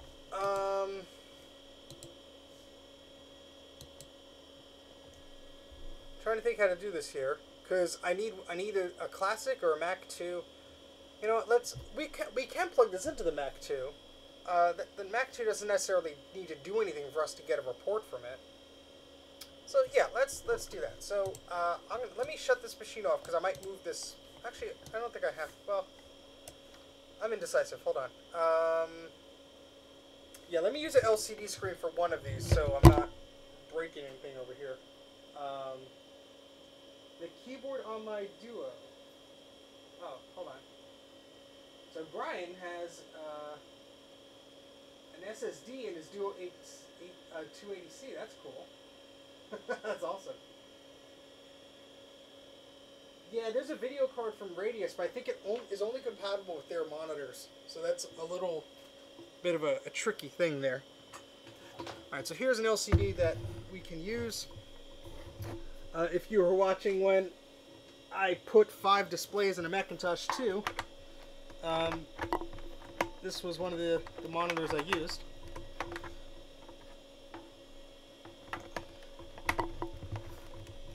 Okay. I bet you Greg fell asleep. Grudy probably fell asleep. He was hoping I would keep him awake, and I think I failed him. Sorry, Grudy.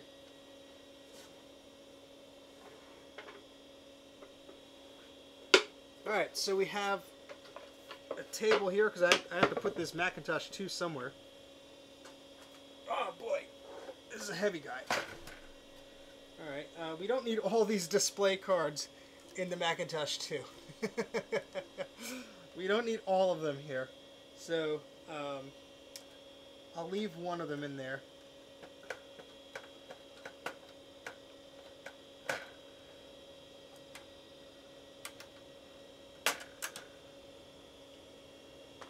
Put them carefully over here.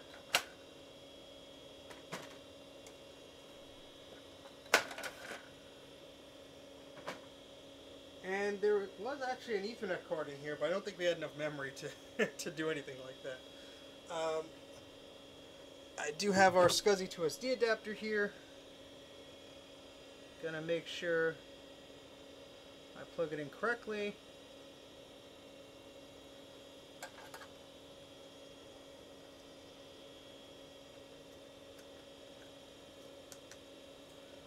Okay, let's just put like a CD case under here so nothing touches that metal. And we need to plug everything in here. Sorry, let me move this screen so I can see your comments better. Greg's still there. All the display cards was because Jay, among other people, were suggesting I fill up my Macintosh with display cards to see how many monitors I can get them from.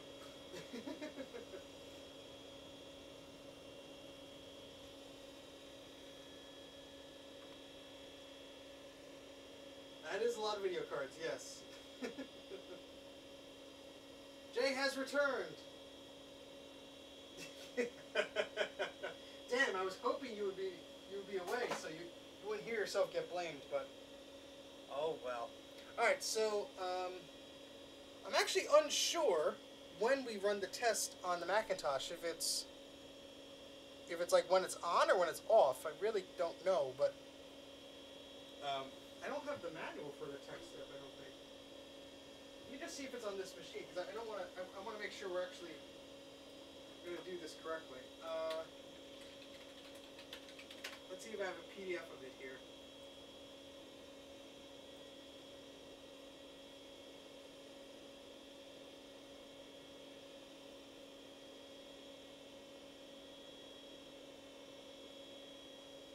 Let's see.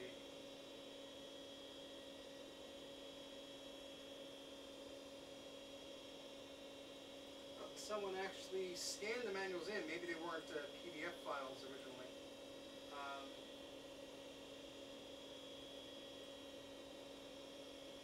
Oh, here we go. Let's download that.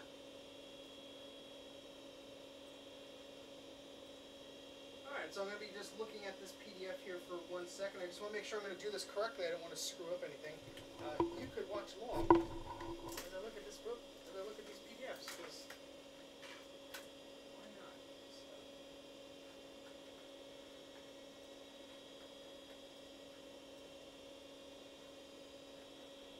Okay, so we have version 1, version 2. Let's open version 2 here. No, Chrome. Ugh, no, I don't want to open up your PDF viewer. No, thank you. Alright, so yeah, someone had to scan this in manually. I don't think an electronic version exists. At least, maybe it's on one of the CDs I have, I just don't know. Alright, getting started. The Apple TechStep is a handheld tool that, and the microphone over here, sorry. The Apple TechStep is a handheld tool that you test Apple products with, driven by the Motorola MC68HC11 8-bit single microchip controller. Alrighty, so do we start the machine up or what do we do? So here's some of the things it could do. Diagnose most non-bootable computers. Removable port pack, easy access to connectors, blah blah blah. Okay, it's like all the things getting acquainted. Yeah. AC adapter, serial port, switch. Connecting AC adapter, yes, yes, yes. Let's see, a log of the current system. Okay, so the report on the TechStep is only there until I turn it off. So that's good to know. Dana already has an ANS, don't you, Dana? All right, let's see. Using the keypad. Setting up, here we go. So yeah, those are all the cables you got to plug into the TechStep here. Got our ROM packs, battery and AC adapter. Okay.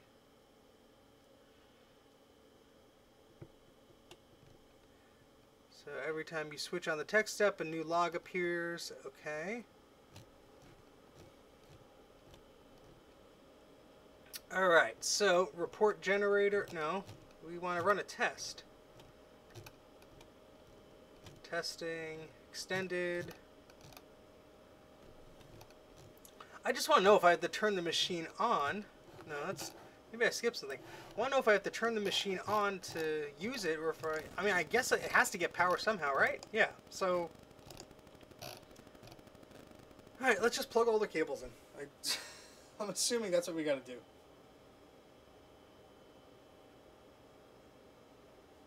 Sorry, just catching up here.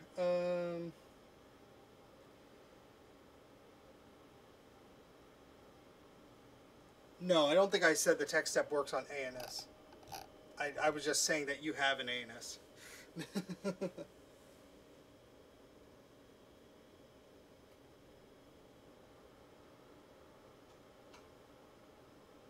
Some classic games you mentioned there. Some classic games. All right, let's get this tripod back over to our Macintosh 2 here. And if we could set up the tripod, that would be fantastic. There we go. All right, so we're going to, I guess, boot this thing up, and we need to plug a serial cable into there, a SCSI cable, and let's. This README said that some tests don't work on this, so let me just see what cables I don't have to plug in.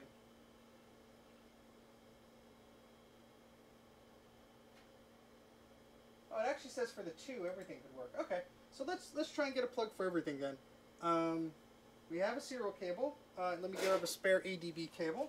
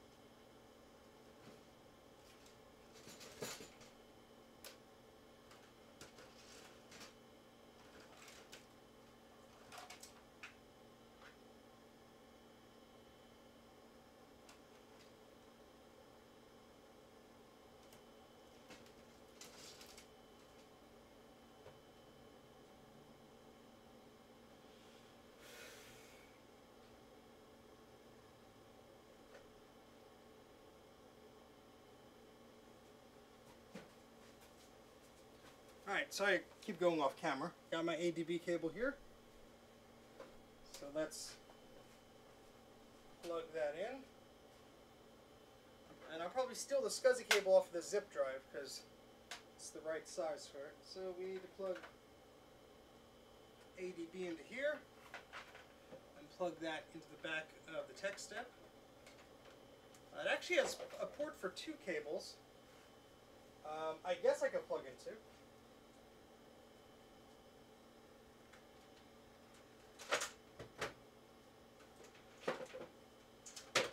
Now here's an interesting ADB cable I have.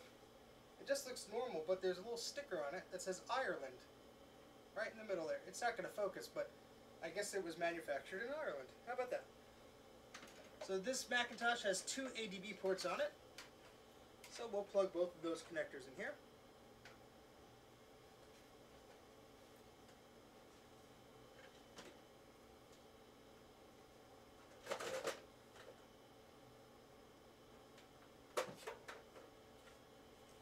Now I need to find another serial cable. I keep finding these modem cables with the port I don't need. Let me just look over here.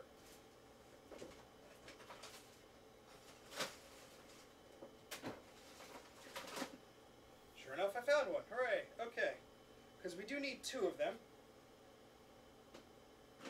One for the printer port, one for the modem port, because we're going to test stuff.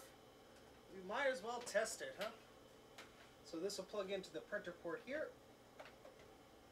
Again, Apple would give you a bundle of cables with this thing, or I guess you could buy a bundle of cables with this thing. But mine didn't come with any. But that's okay. I have plenty of cables. Finding them is the difficult part. Sorry, I cannot see the chat right now. I'll look at it in one sec. Just plugging in the SCSI cable here. And plugging that into the TechStep. Of course, that's the shorter cable I have here. Okay. And gonna need to borrow that monitor adapter. Whoops, sorry. For the display of the Macintosh 2. Will there be blood tonight? I hope not. So let me scroll up here. Looks like I missed some. You guys are chatting up a storm today. Sorry if I'm not being a good enough host to read all your questions here. I wouldn't pay $10 for an eMac.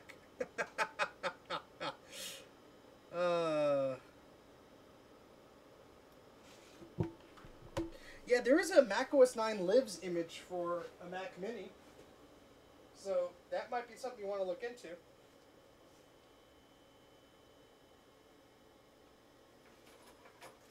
So look up macOS 9 Lives and Mac Mini. I think one of the guys from Mac84 was playing around with that recently.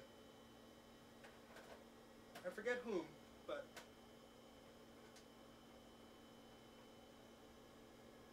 all right. So almost. Hold on. Just gotta get this video cable in.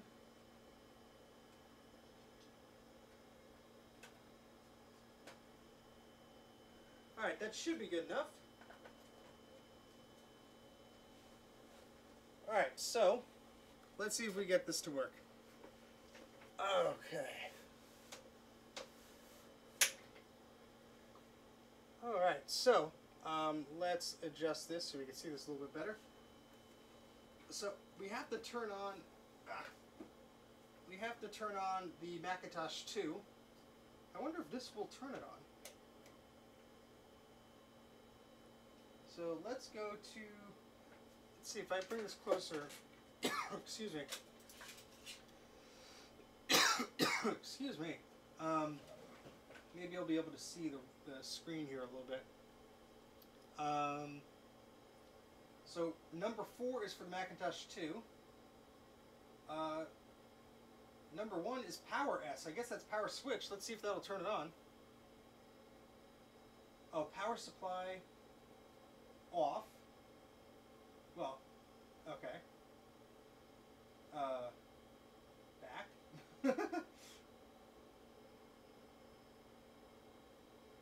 Oh, it's actually reading the voltage of the battery, the PRAM battery. That's pretty cool. PRAM battery, 5.68 volts. Okay, normal is 3 volts, so maybe I have too many batteries in there. What's test MD? Oh, it turned on the computer. CPU powered on. Initiating test manager mode via SCSI. Let's see what happens.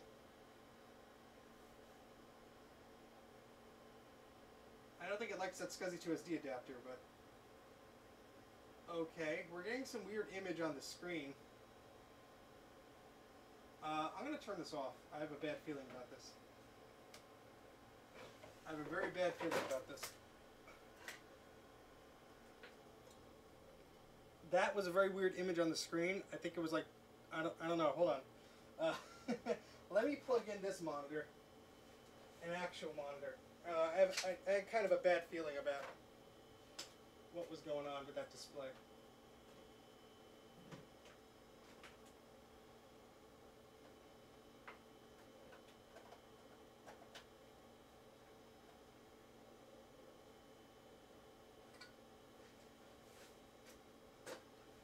Sorry about that.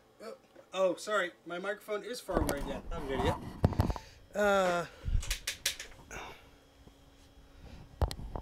Sorry. Alright, let's try this again with this monitor here. So let's turn the TechStep on. And we're going to select Macintosh 4 and let's do Logic. What does that do? Oh, no. Yeah, let's do the one that we tried to do before. So that turns it on, which is interesting. Oh, there we go. E-machines. So that's good. We didn't get that on the other screen. Okay, we have our cursor.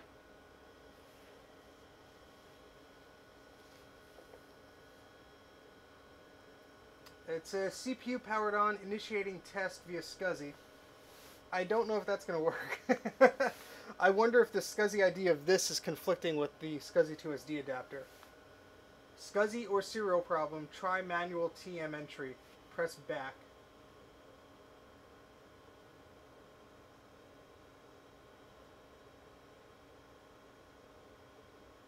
Please turn off CPU power, okay?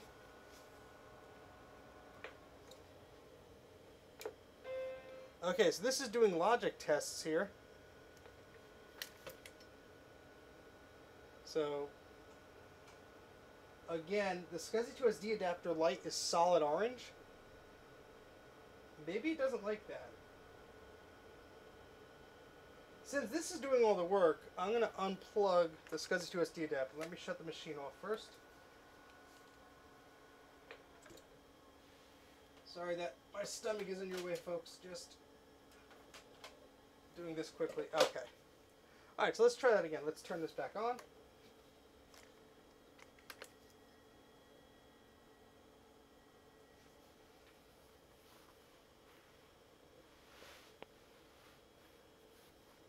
Okay, and let's go to the Macintosh 2. And let's do the test again. This test MD. SCSI termination missing. Terminate SCSI bus. Okay.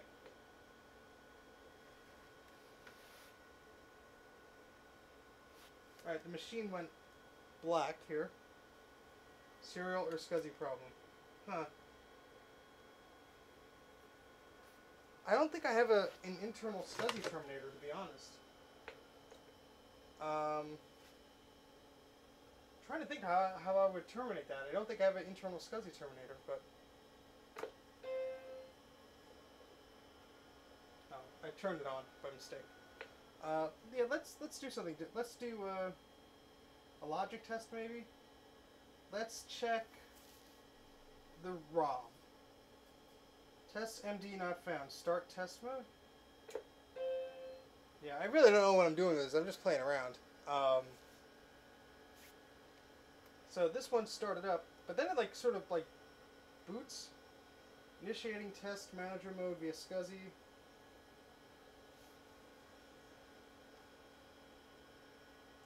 Yeah, the SCSI2SD adapter is terminating the end of the bus because there's only one bus there. And this is saying there's a SCSI or a serial problem. Huh. Well, that's strange. Let's check Sims, maybe? No, yeah, that's right. Video? Not, yeah, so it has to, like, run this test MD. Let me turn this off. I'm trying to think of what... I guess we could try with the LC2. The working LC2. Maybe that will give us a different result, I hope. Kind of confused here. Yeah, I mean... I don't know why it would either, but the light turns solid on the SCSI2SD adapter, which is usually blinking. And so just being completely solid is kind of like... I don't know, maybe something's going wrong there. Let's see.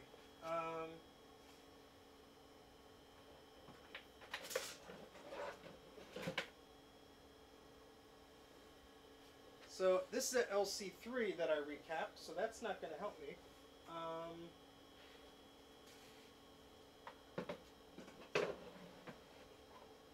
Well, you know what? Let's try the. What's the worst that could happen? Maybe it'll give us some information. Let's try the LC2. Let's do what we came here to frickin' do, huh?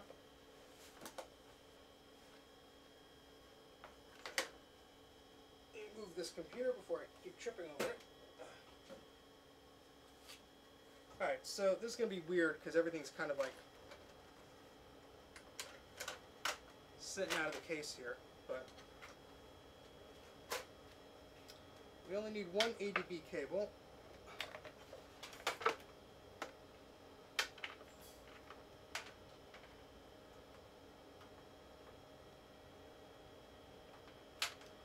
So that's the printer port.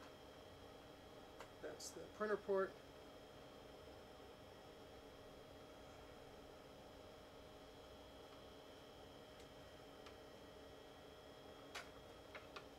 There's the modem port.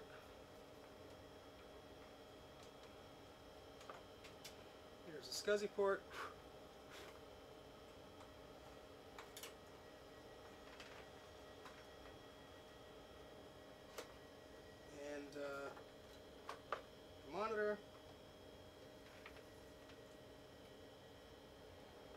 So this will be interesting. Oh,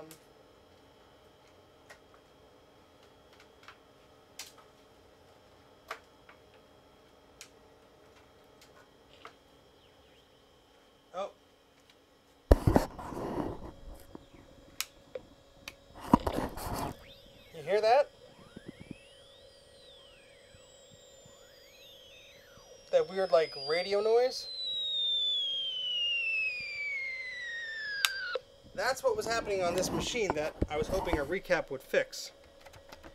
But obviously, it did not. But it only does it sometimes. Alright, let's go to ROM B. Oop.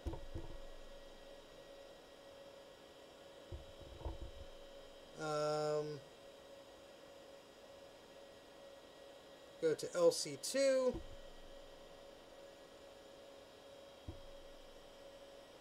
Power supply, okay. No, maybe? Oh yeah, 5 volts, normal is 4.8. Okay.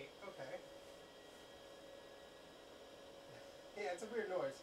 It sounds like my computer's a cartoon. Looney Tunes, yes.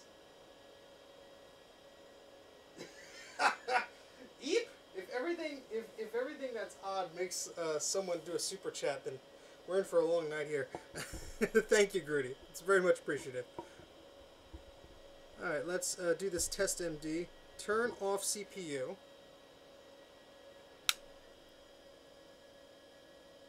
If CPU is off, turn on. Okay? SCSI termination missing. Terminate the SCSI bus. Oh, wait. Does this... Yeah, wait a second. Hold on.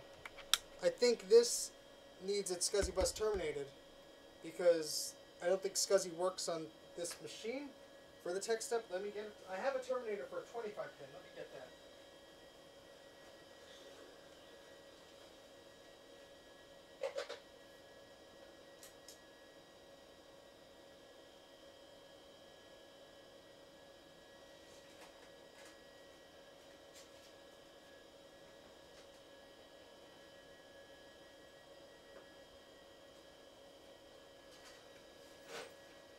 So maybe that's what it was talking about when it was. So here's the SCSI terminator that it needs, a little 25 pin one. Oh wow, dysfunctional wombat. Yeah, I was pretty sure they they got rid of most of those. That was like a big announcement. They upgraded those to 56K, and everyone was like, "Wow!" All right, let's try this again.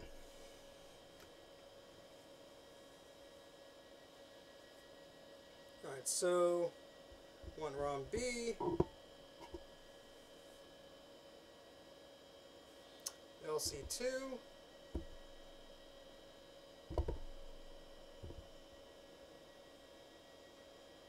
turn on, SCSI termination missing.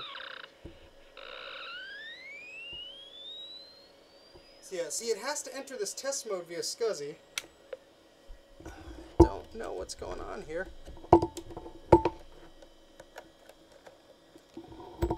I really don't. I might have to read up more on this thing. I've used it very, very briefly before on a Macintosh Classic. Take cover!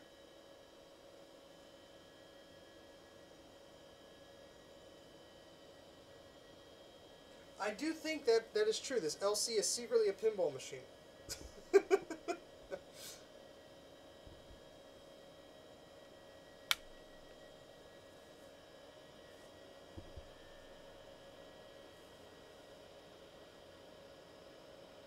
I mean, this machine is kind of borked anyway, so I don't think it can actually do anything. That might be my other problem here.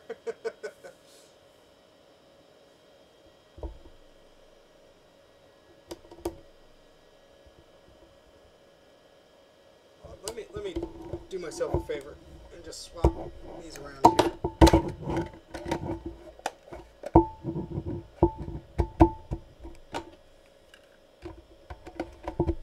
I want something good to happen here. Otherwise, this is a boring stream, guys.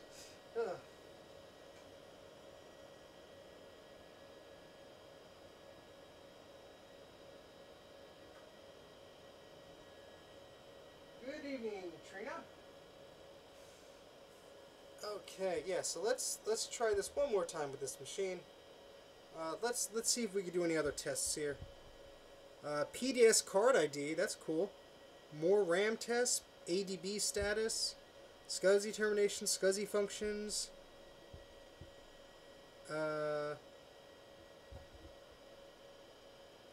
Let's check the RAM. No, that's right. It needs that test. Alright, I have another LC2, I think. It's not recapped, but it should work.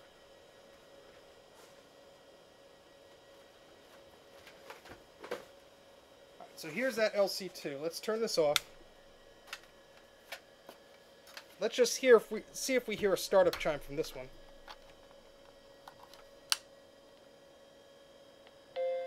Alright, this one starts up, so let's just use this one for now. It's driving me a little crazy today.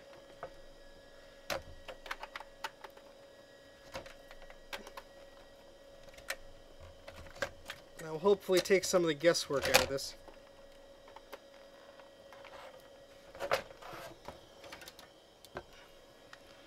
But I want to take the memory out of this because I want to test the memory. That'd be cool, right? Let's put our video memory in there.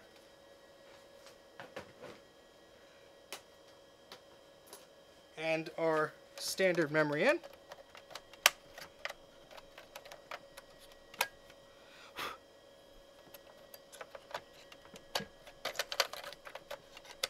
And here I thought my recapping days were slowly going behind me, but no, we have plenty more work to do here. Oh, look at that. It took that right off the LC.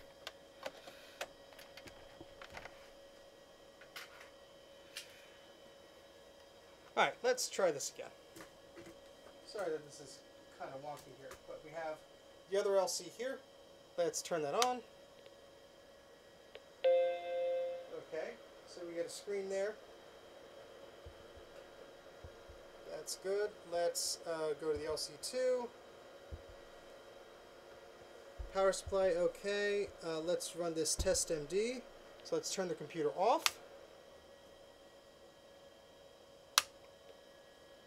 SCSI termination missing. Alright, attempting to launch. We have a gray screen right now.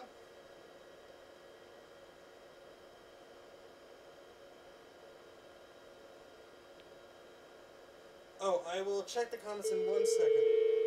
Okay, we got a sad Mac. Communications established. CPU is in test mode. Okay. Sweet. I guess that worked. What should we do? Logic? What's logic? Let's test the RAM. Standard test. Okay, it's doing a little squiggly dance in the corner. I think we got it working. Let's move this tripod down so I don't have to hold it in a weird way. Better bring that as close as we can. Sorry, let me check up in the chat here.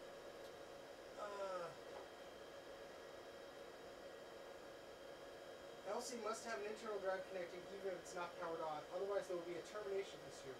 Ah, that is very good to know. Thank you. Okay, so it's doing some type of memory test, I assume? I don't know how long it's supposed to take.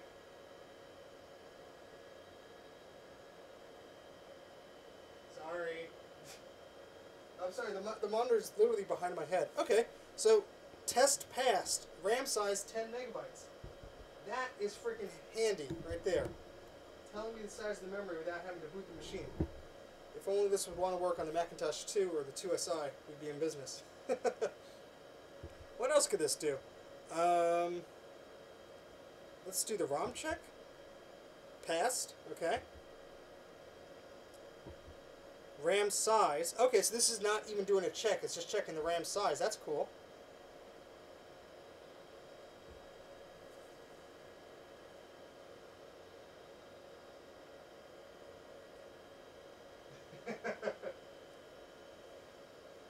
Okay, yeah, onboard memory 4 megabytes, total 10 megabytes. That is pretty cool right there.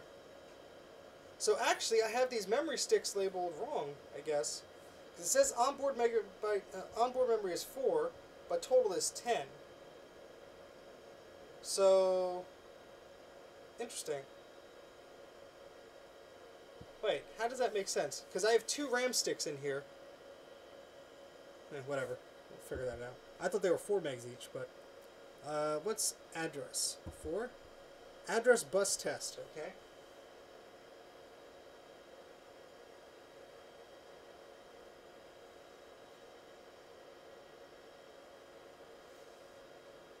Yeah, I mean...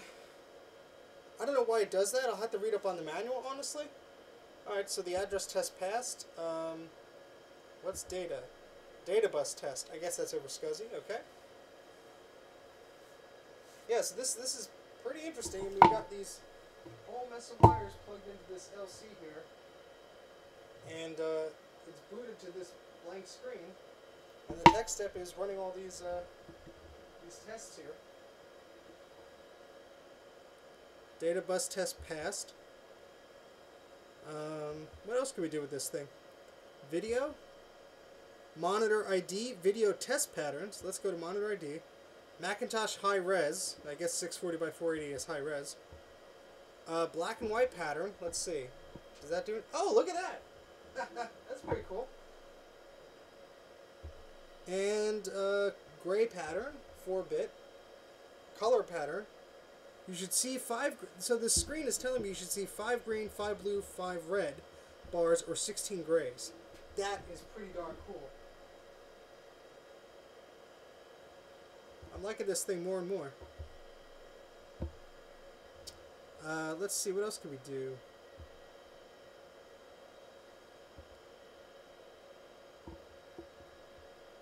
PDS card ID. I don't have anything plugged in there. CPU ID. Verify CPU ID. CPU is Macintosh LC2. Press 0 for info. Oh, that's cool. I get a ROM version there. ROM is 67C. Subversion 19F2. That's pretty neat. So, wow. There's no... Okay, so it's detecting the floppy drive. One drive, 1.4 megabytes. That's pretty cool, guys.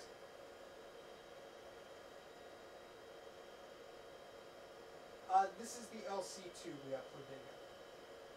This is the LC2 that works, so it's not really helping us with the other one at the moment. But that is really neat. Alright, so what I'm going to do is I'm going to turn off this Macintosh. We're going to leave this on, and I want to see if we could read the report of all that data that we were testing. So let's do that here. So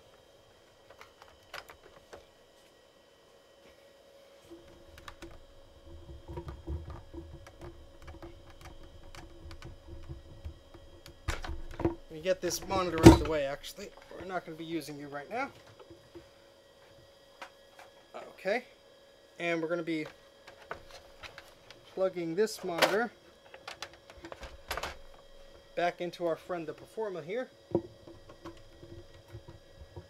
And we're going to plug this serial cable back into the Performa because we want to see if we could download a report from this TechStep here. So, alright, so we have our Macintosh here. You just follow up on the chat. Sorry, guys.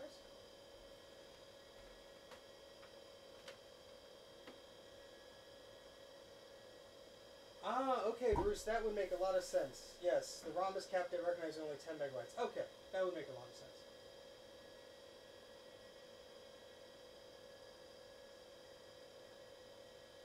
Let's see. Does anyone know if it's possible to downgrade the revision A IMAX firmware? Yeah, Dysfunctional Wombat, there's a whole thread on, I think it's the 68K MLA forum about downgrading it. There's some software somebody was working on to help you do that. So take a look there if you haven't done that already. Because, yeah, that's the way you could get a floppy drive using that internal header on there. Alright, anyway, let's go to this report generator now. Because we didn't turn off the TechStep, so we should be able to get a report from it. So let's go to port, modem port, and receive log. Press star and send. Okay.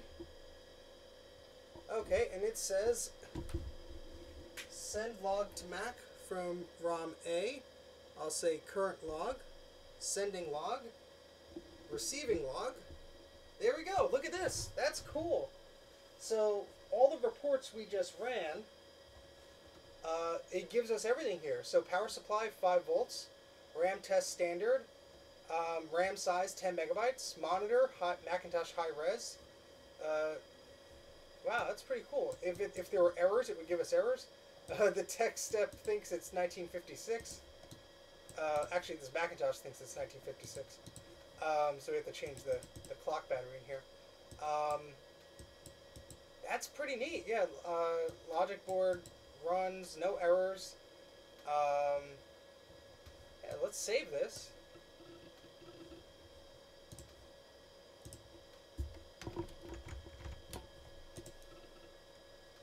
It's pretty cool. Yeah, Mac Tracker did have sad chimes. Not in the iOS version, I don't think, though.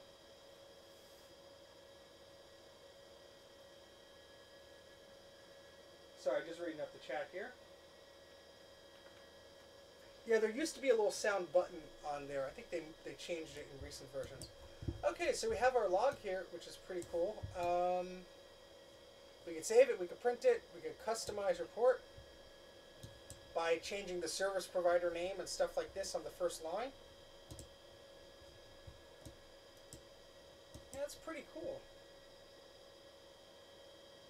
Yes, it actually, so it works. I was testing another LC2 that does work, but we were able to plug the TechStep into that LC, run some tests, and then leaving the TechStep on, plugging into this machine, and it actually generated this report here.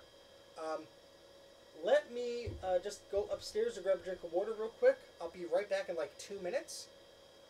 My throat is just getting a little parched here. And we should print this out on an image writer. What do you guys think? You want to print out this report? Let me know in the comments. I'll be right back in a sec.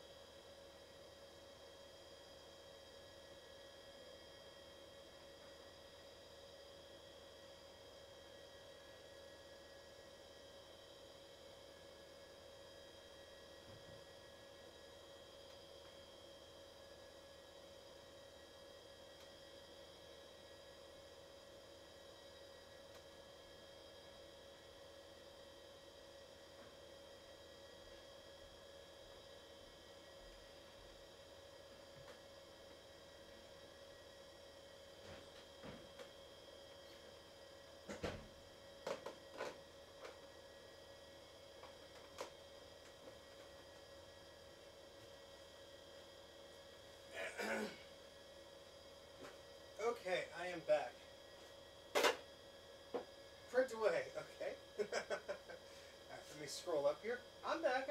I just walked upstairs to get a glass of water. Here's the water glass. Moving it away from the TechStep here. Alright, let's just get back to me looking at the comments here because there's a lot of comments. Alright.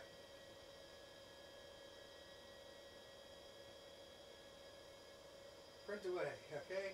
Did a bunch of diagnostics and report, yep. Print it and make it a giveaway, okay.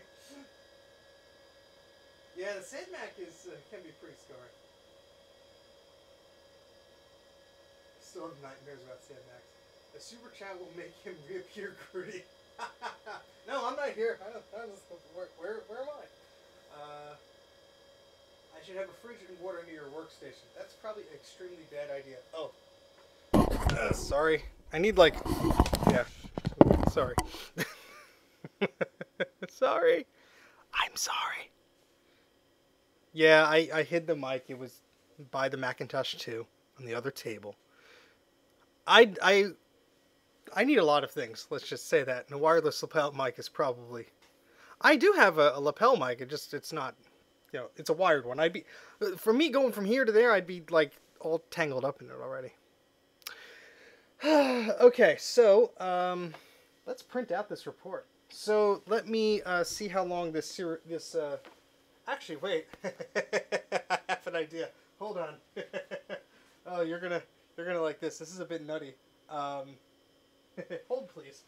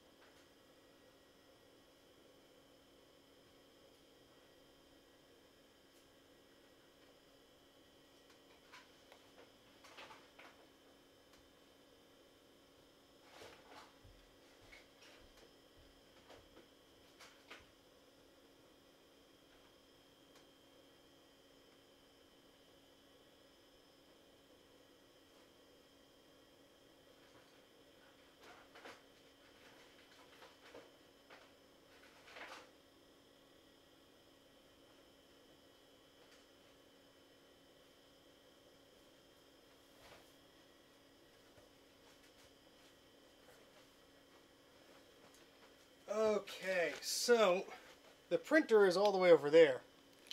We got a bunch of cables. I always have a nutty idea. Okay, so the printer's quite far away. How could we access that printer, you may say? I'm rhyming. That's sort of scary. We're going to use some cables. And if I could find the other one, I think it's right over here. Let's see. I just saw the stupid thing staring at me in the face when I was looking for the other cable.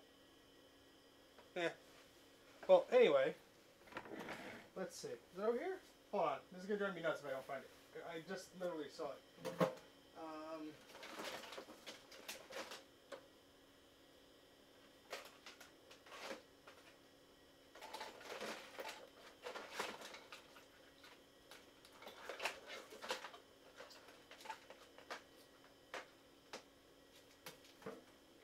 No, that's not going to do it. That. Alright, well, I'm trying to find the other end of this networking cable. Hold, please. Where the heck would it go? Oh, boy. This is my life, gentlemen.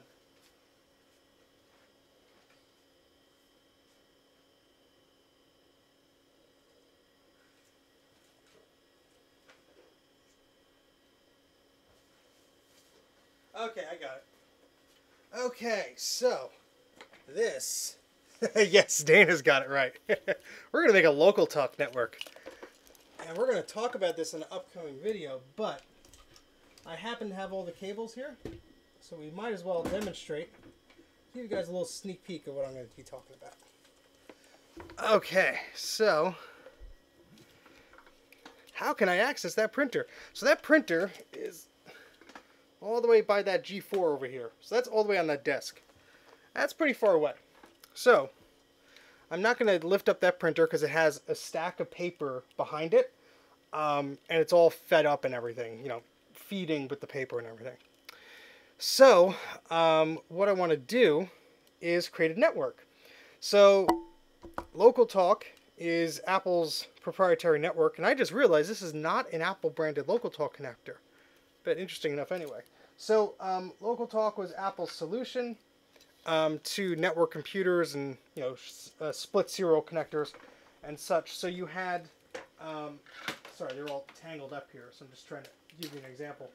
So you had an adapter box like this. Let me grab the other one over here too, just to show you. Ah.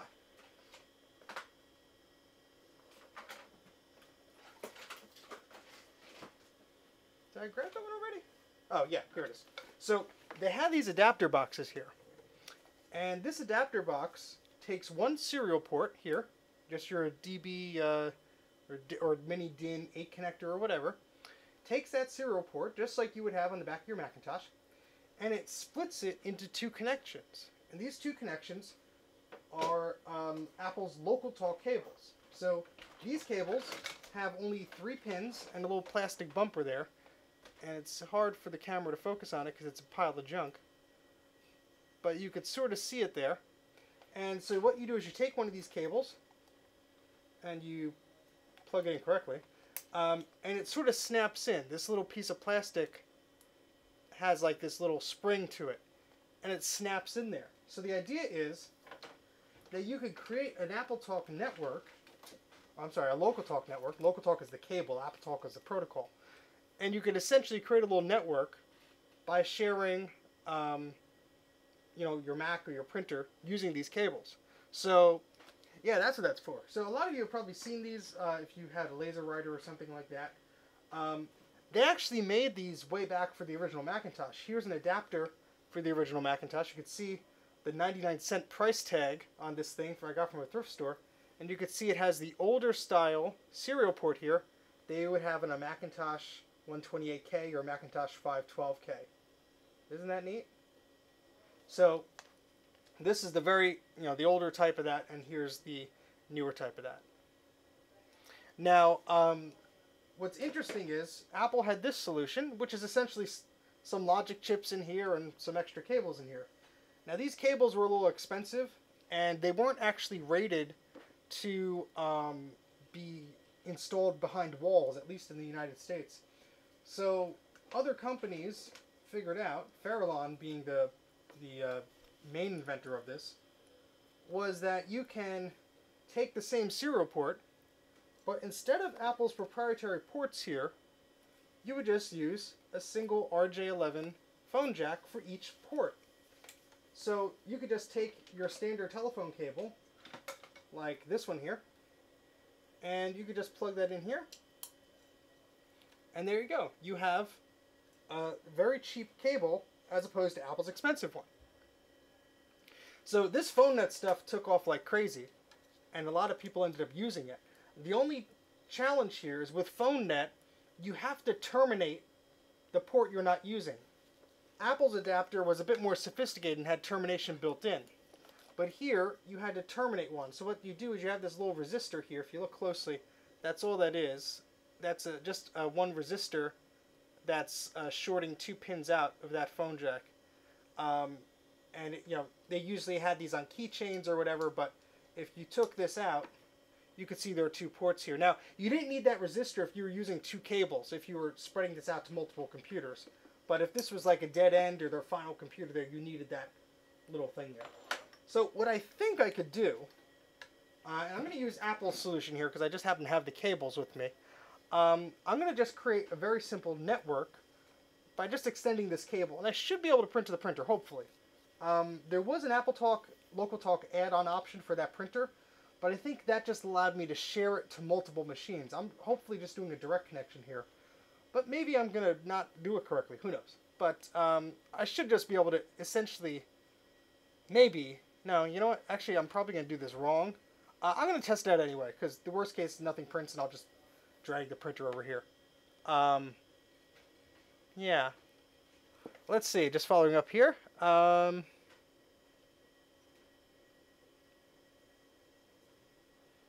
Yeah, that's what this is for. Yeah, so we're gonna try plugging this in. Worst thing that can happen is it doesn't work. So let me just plug this into the back of the Performa.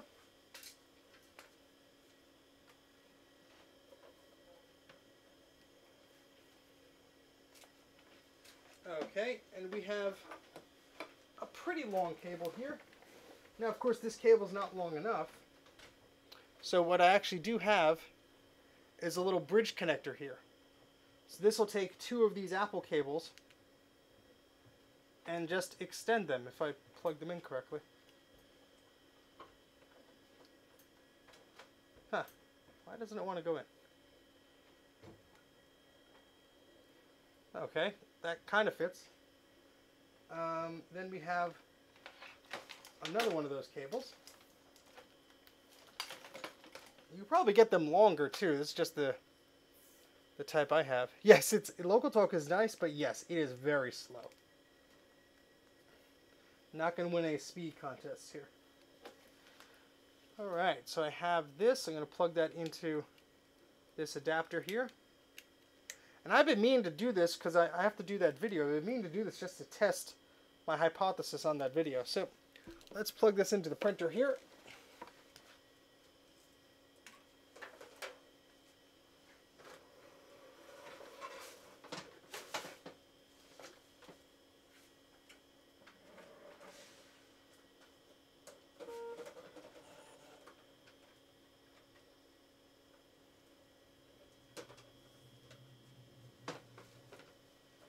Now I actually have a serial cable extension cable here, so if this doesn't work, here's the cable from the printer, and it's a female end, so I should be able to actually make it, but I'm just curious if this will work. It might not. Alright, so the printer's making tons of noise on the other side of the room there. You might even be able to hear it from here. Local Talk!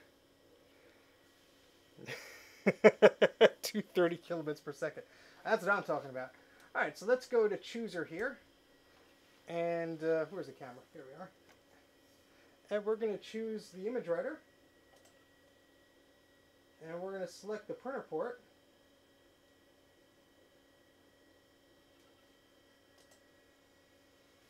Let's make sure we plug it into the right port here.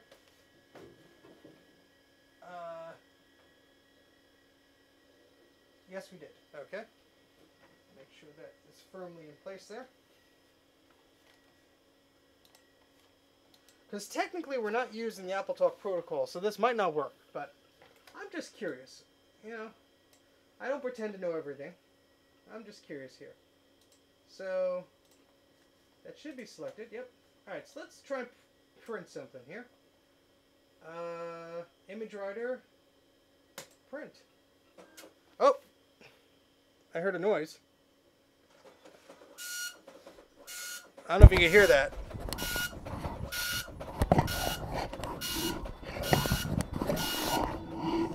Something's not right.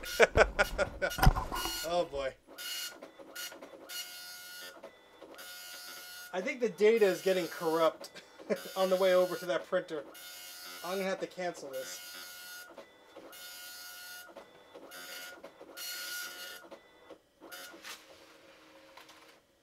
Oh boy. Well, something printed.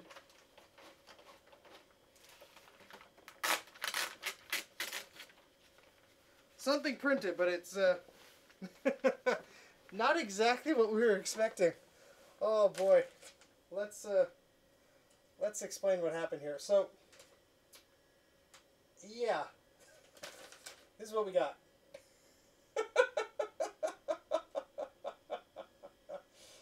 Oh boy. You can actually make out some text here. It says service provider name and address, blah blah blah blah blah. Apple TechStep, and then it just sort of went a little nutty here. I don't think that's it. I think these Local Talk adapters are transmitting the packets a little bit in a different way. To prove this hypothesis, I have that Local Talk cable, so I'm just going to grab this Local Talk cable here. And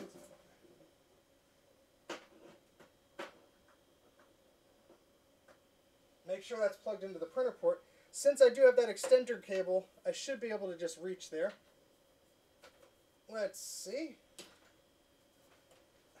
Of course, my chair is like right in the middle of where this needs to go. I think it'll just make it, folks.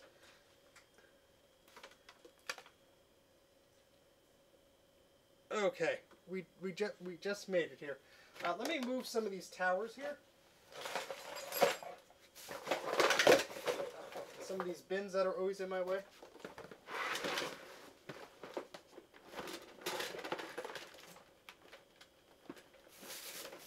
Okay. Yeah, I need to clean up this place. There's towers everywhere. Not that that's a bad thing, it makes for moving around very difficult.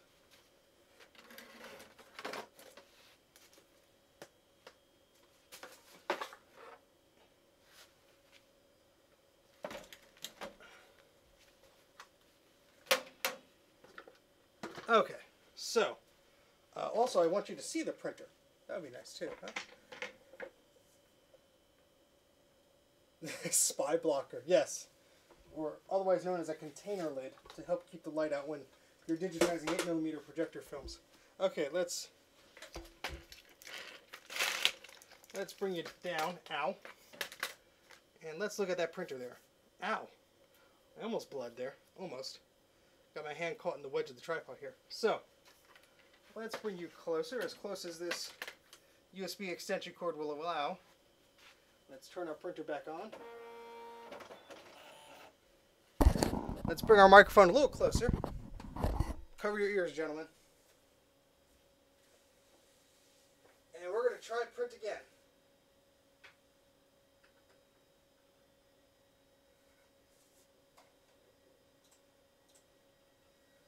Let's see.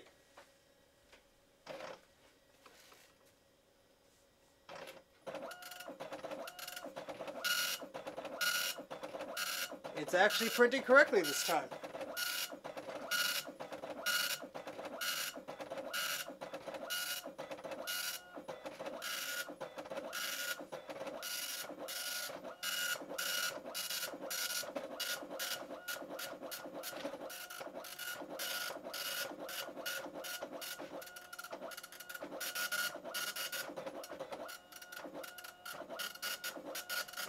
This is awesome.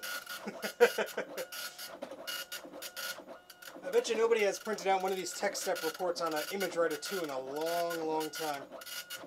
Probably I'm the first of 2020 to do it.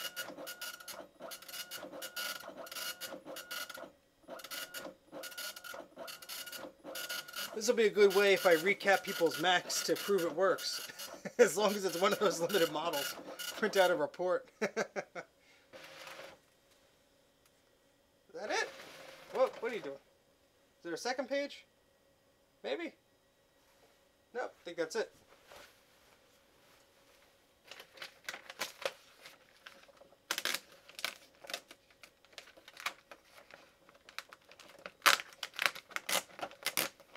Alright, so let's stop looking at my butt here. And we'll look at this printer report 1 second. Adjust the tripod again. Very professional, I know.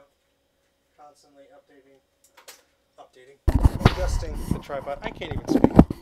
Okay, let's take a seat here and take a look at the reports that printed out. So, let's look at the comments. Yeah. Could you please reiterate what the difference was? Okay, so, yes, so Dana got it correct. So, let me hold up the adapter here. Oh, it's still plugged in. This guy. So, I was using this local talk adapter with the assumption that if I'm not really using the AppleTalk protocol, it should still deliver a serial connection. The problem being, this has many more pins than the local talk network does. So to actually share stuff over that local talk network, it must be doing some compression and some magic to actually make that happen. So since this only has 3 pins there. So again, that's probably not a smart thing to do. I just made an assumption there. It didn't work. but we proved that just by connecting a very long printer cable, just a standard Apple printer cable, that it worked fine. So this was the result we got previously. There's some text in there. This is the result that we got when we connected it correctly. So here's our nice report, exactly what was displayed on our CRT monitor. Printed out on some beautiful paper here that is not only white on the front, but it has a layer of yellow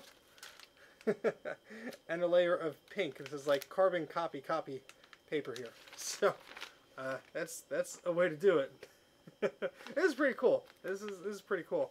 So, and I love using this printer. I mean, this thing has enough ribbon in it probably to last for a long, long time. Yeah. And yes, that's a 2SI and a Quadra. What is that? I think it's a 605. Let's double check because they all look the same after a while. Yes, it is a 605. Good eye. Yes, triplicate paper. Awesome. So that kind of covers everything I wanted to do tonight. And yeah, I mean, looking at the stream here, we've been going for about almost 3 hours here. So yeah, it's been a long time. Let me get some water here. I've been talking my butt off. Does anybody want this report? Anybody within the United States? I'm not going to ship this internationally, unfortunately. That would be a waste of taxpayer money. My money. Alright, Jay, you want the report? I'll send it to you. That's interesting that it, this 1 and the dash was supposed to be over here and it moved it over there. Carrier pigeon, yes. We'll put this along in Jay's pile. Jay has a pile of my Mac crap he has to send me. I'm going to have a pile of printed documents from a dot matrix printer to send him. But yeah, that's how I printed that banner up there. That 1,000 subscriber banner through that lovely printer. That's why it has a shade of pink. You get dibs on the pink copy. If you really want it, it's only like, what, 50 cents to send a letter within the United States. I'd be happy to send triplicate copies or whatever to you guys. But I'd assume you probably want certificates or some funnier things. Carrier signal pigeon. Oh boy. Oh, well, I've been talking straight for 2.5 hours. Holy crap. Yeah, so we played around with the TechStep. I'm surprised that we got it to work, because I really have not played with that probably since I got it, which is a long time ago.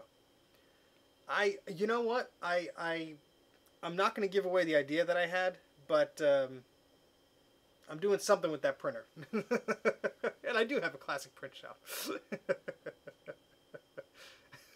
Grudy fell asleep in his farty chair. Oh, that's great. Send prints out when people send you MacWorks documents. Yeah, if somebody sends me an AppleWorks document, I can print it out for them. That'll be the business I open. I don't think I'd last long at all. At all. I can print out greeting cards though. That's kind of fun. But yeah, I don't know what else to cover here. I mean, we've been playing around for a while now.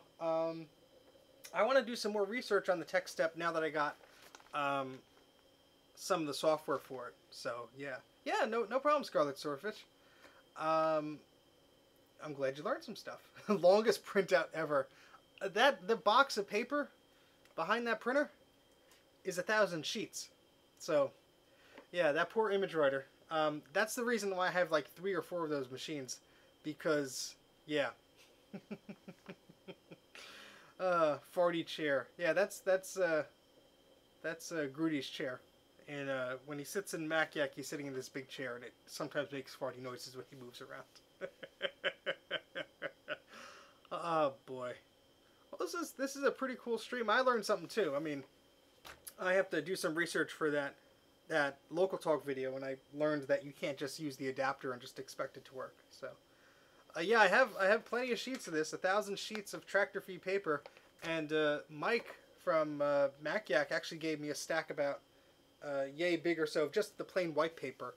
So it's not triplicate, but it's just your standard paper. It's actually a little thicker, which is nice. Because I don't mind printing on this, but if you split this apart, these pages are very, very thin. So usually if I print out a certificate or a banner for somebody, I just give them everything. Yeah, I guess that's all I got to talk about here. Anybody have any questions about what we were playing around with? I don't know if I'll do a stream tomorrow. I might. We'll see. I have more Macs to recap, of course. I kind of don't want it. Like, I'm very tempted to try and mess with the LC and trying to get it to work, but I'm torn between, trying to fix another Mac and move forward, or tinkering around with that one, because I could just do that for hours.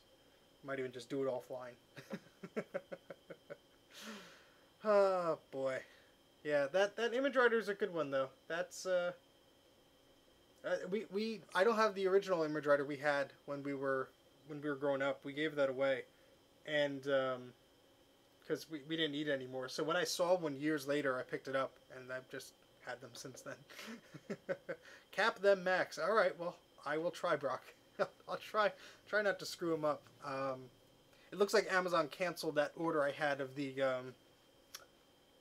the flux that Bruce recommended. I don't know why. I had to look at that email. So I'll just try and order it again. Maybe they're out of stock or something. But yeah. So again, any questions or anything you guys have before we wrap this up? It's getting pretty late here, so I should not be staying up as late as I've been. But yeah, so we played around with that LC2 today. Played around with the TechStep. I'd like to play around with that more. I need a working SE or a classic. I do have a classic. I did take the PRAM battery out of there. I kind of want to order the caps for those for the analog board and stuff, because while I have the machine open, might as well do that. So probably go on Bruce's website after this stream, look up those caps and see to do that. My voice is getting pretty hoarse here, even with drinking water, so I don't know if I'll be on the Discord voice chat. We'll see. Let me just relax for a minute, and then maybe I'll go on in like 15 minutes or something like that. So, all right, I'm not seeing any questions, so I'm gonna call it a night. I appreciate everybody hanging out here, and I'll probably do another live stream soon. If you want, follow me on Twitter, because those notifications sometimes work a little better than YouTube. My username or my handle or whatever you want to call it is Mac84TV. That's MAC84TV. And yeah, thanks for your support. Thanks for all the super chats. Thanks for my Patreon supporters for all the support you guys give me. And I guess that's going to wrap it up for tonight. So I appreciate you sticking through what our weird, unplanned stream was as we went a little crazy trying to get some things to work. But that's what happens when you're messing with old computers. So hopefully you had fun. So see you later, guys, as I awkwardly try and push the end stream button without knocking over this glass of water. Good night, everybody. Oh, I knocked over something, but it wasn't the water. Maybe it was. And now the cursor is not moving to the place I want it to. I need a mouse pad on this desk, and I'm just stalling for time here because, oh my goodness. Oh my goodness, this is not working out here. There we go. All right, bye. It won't let me end.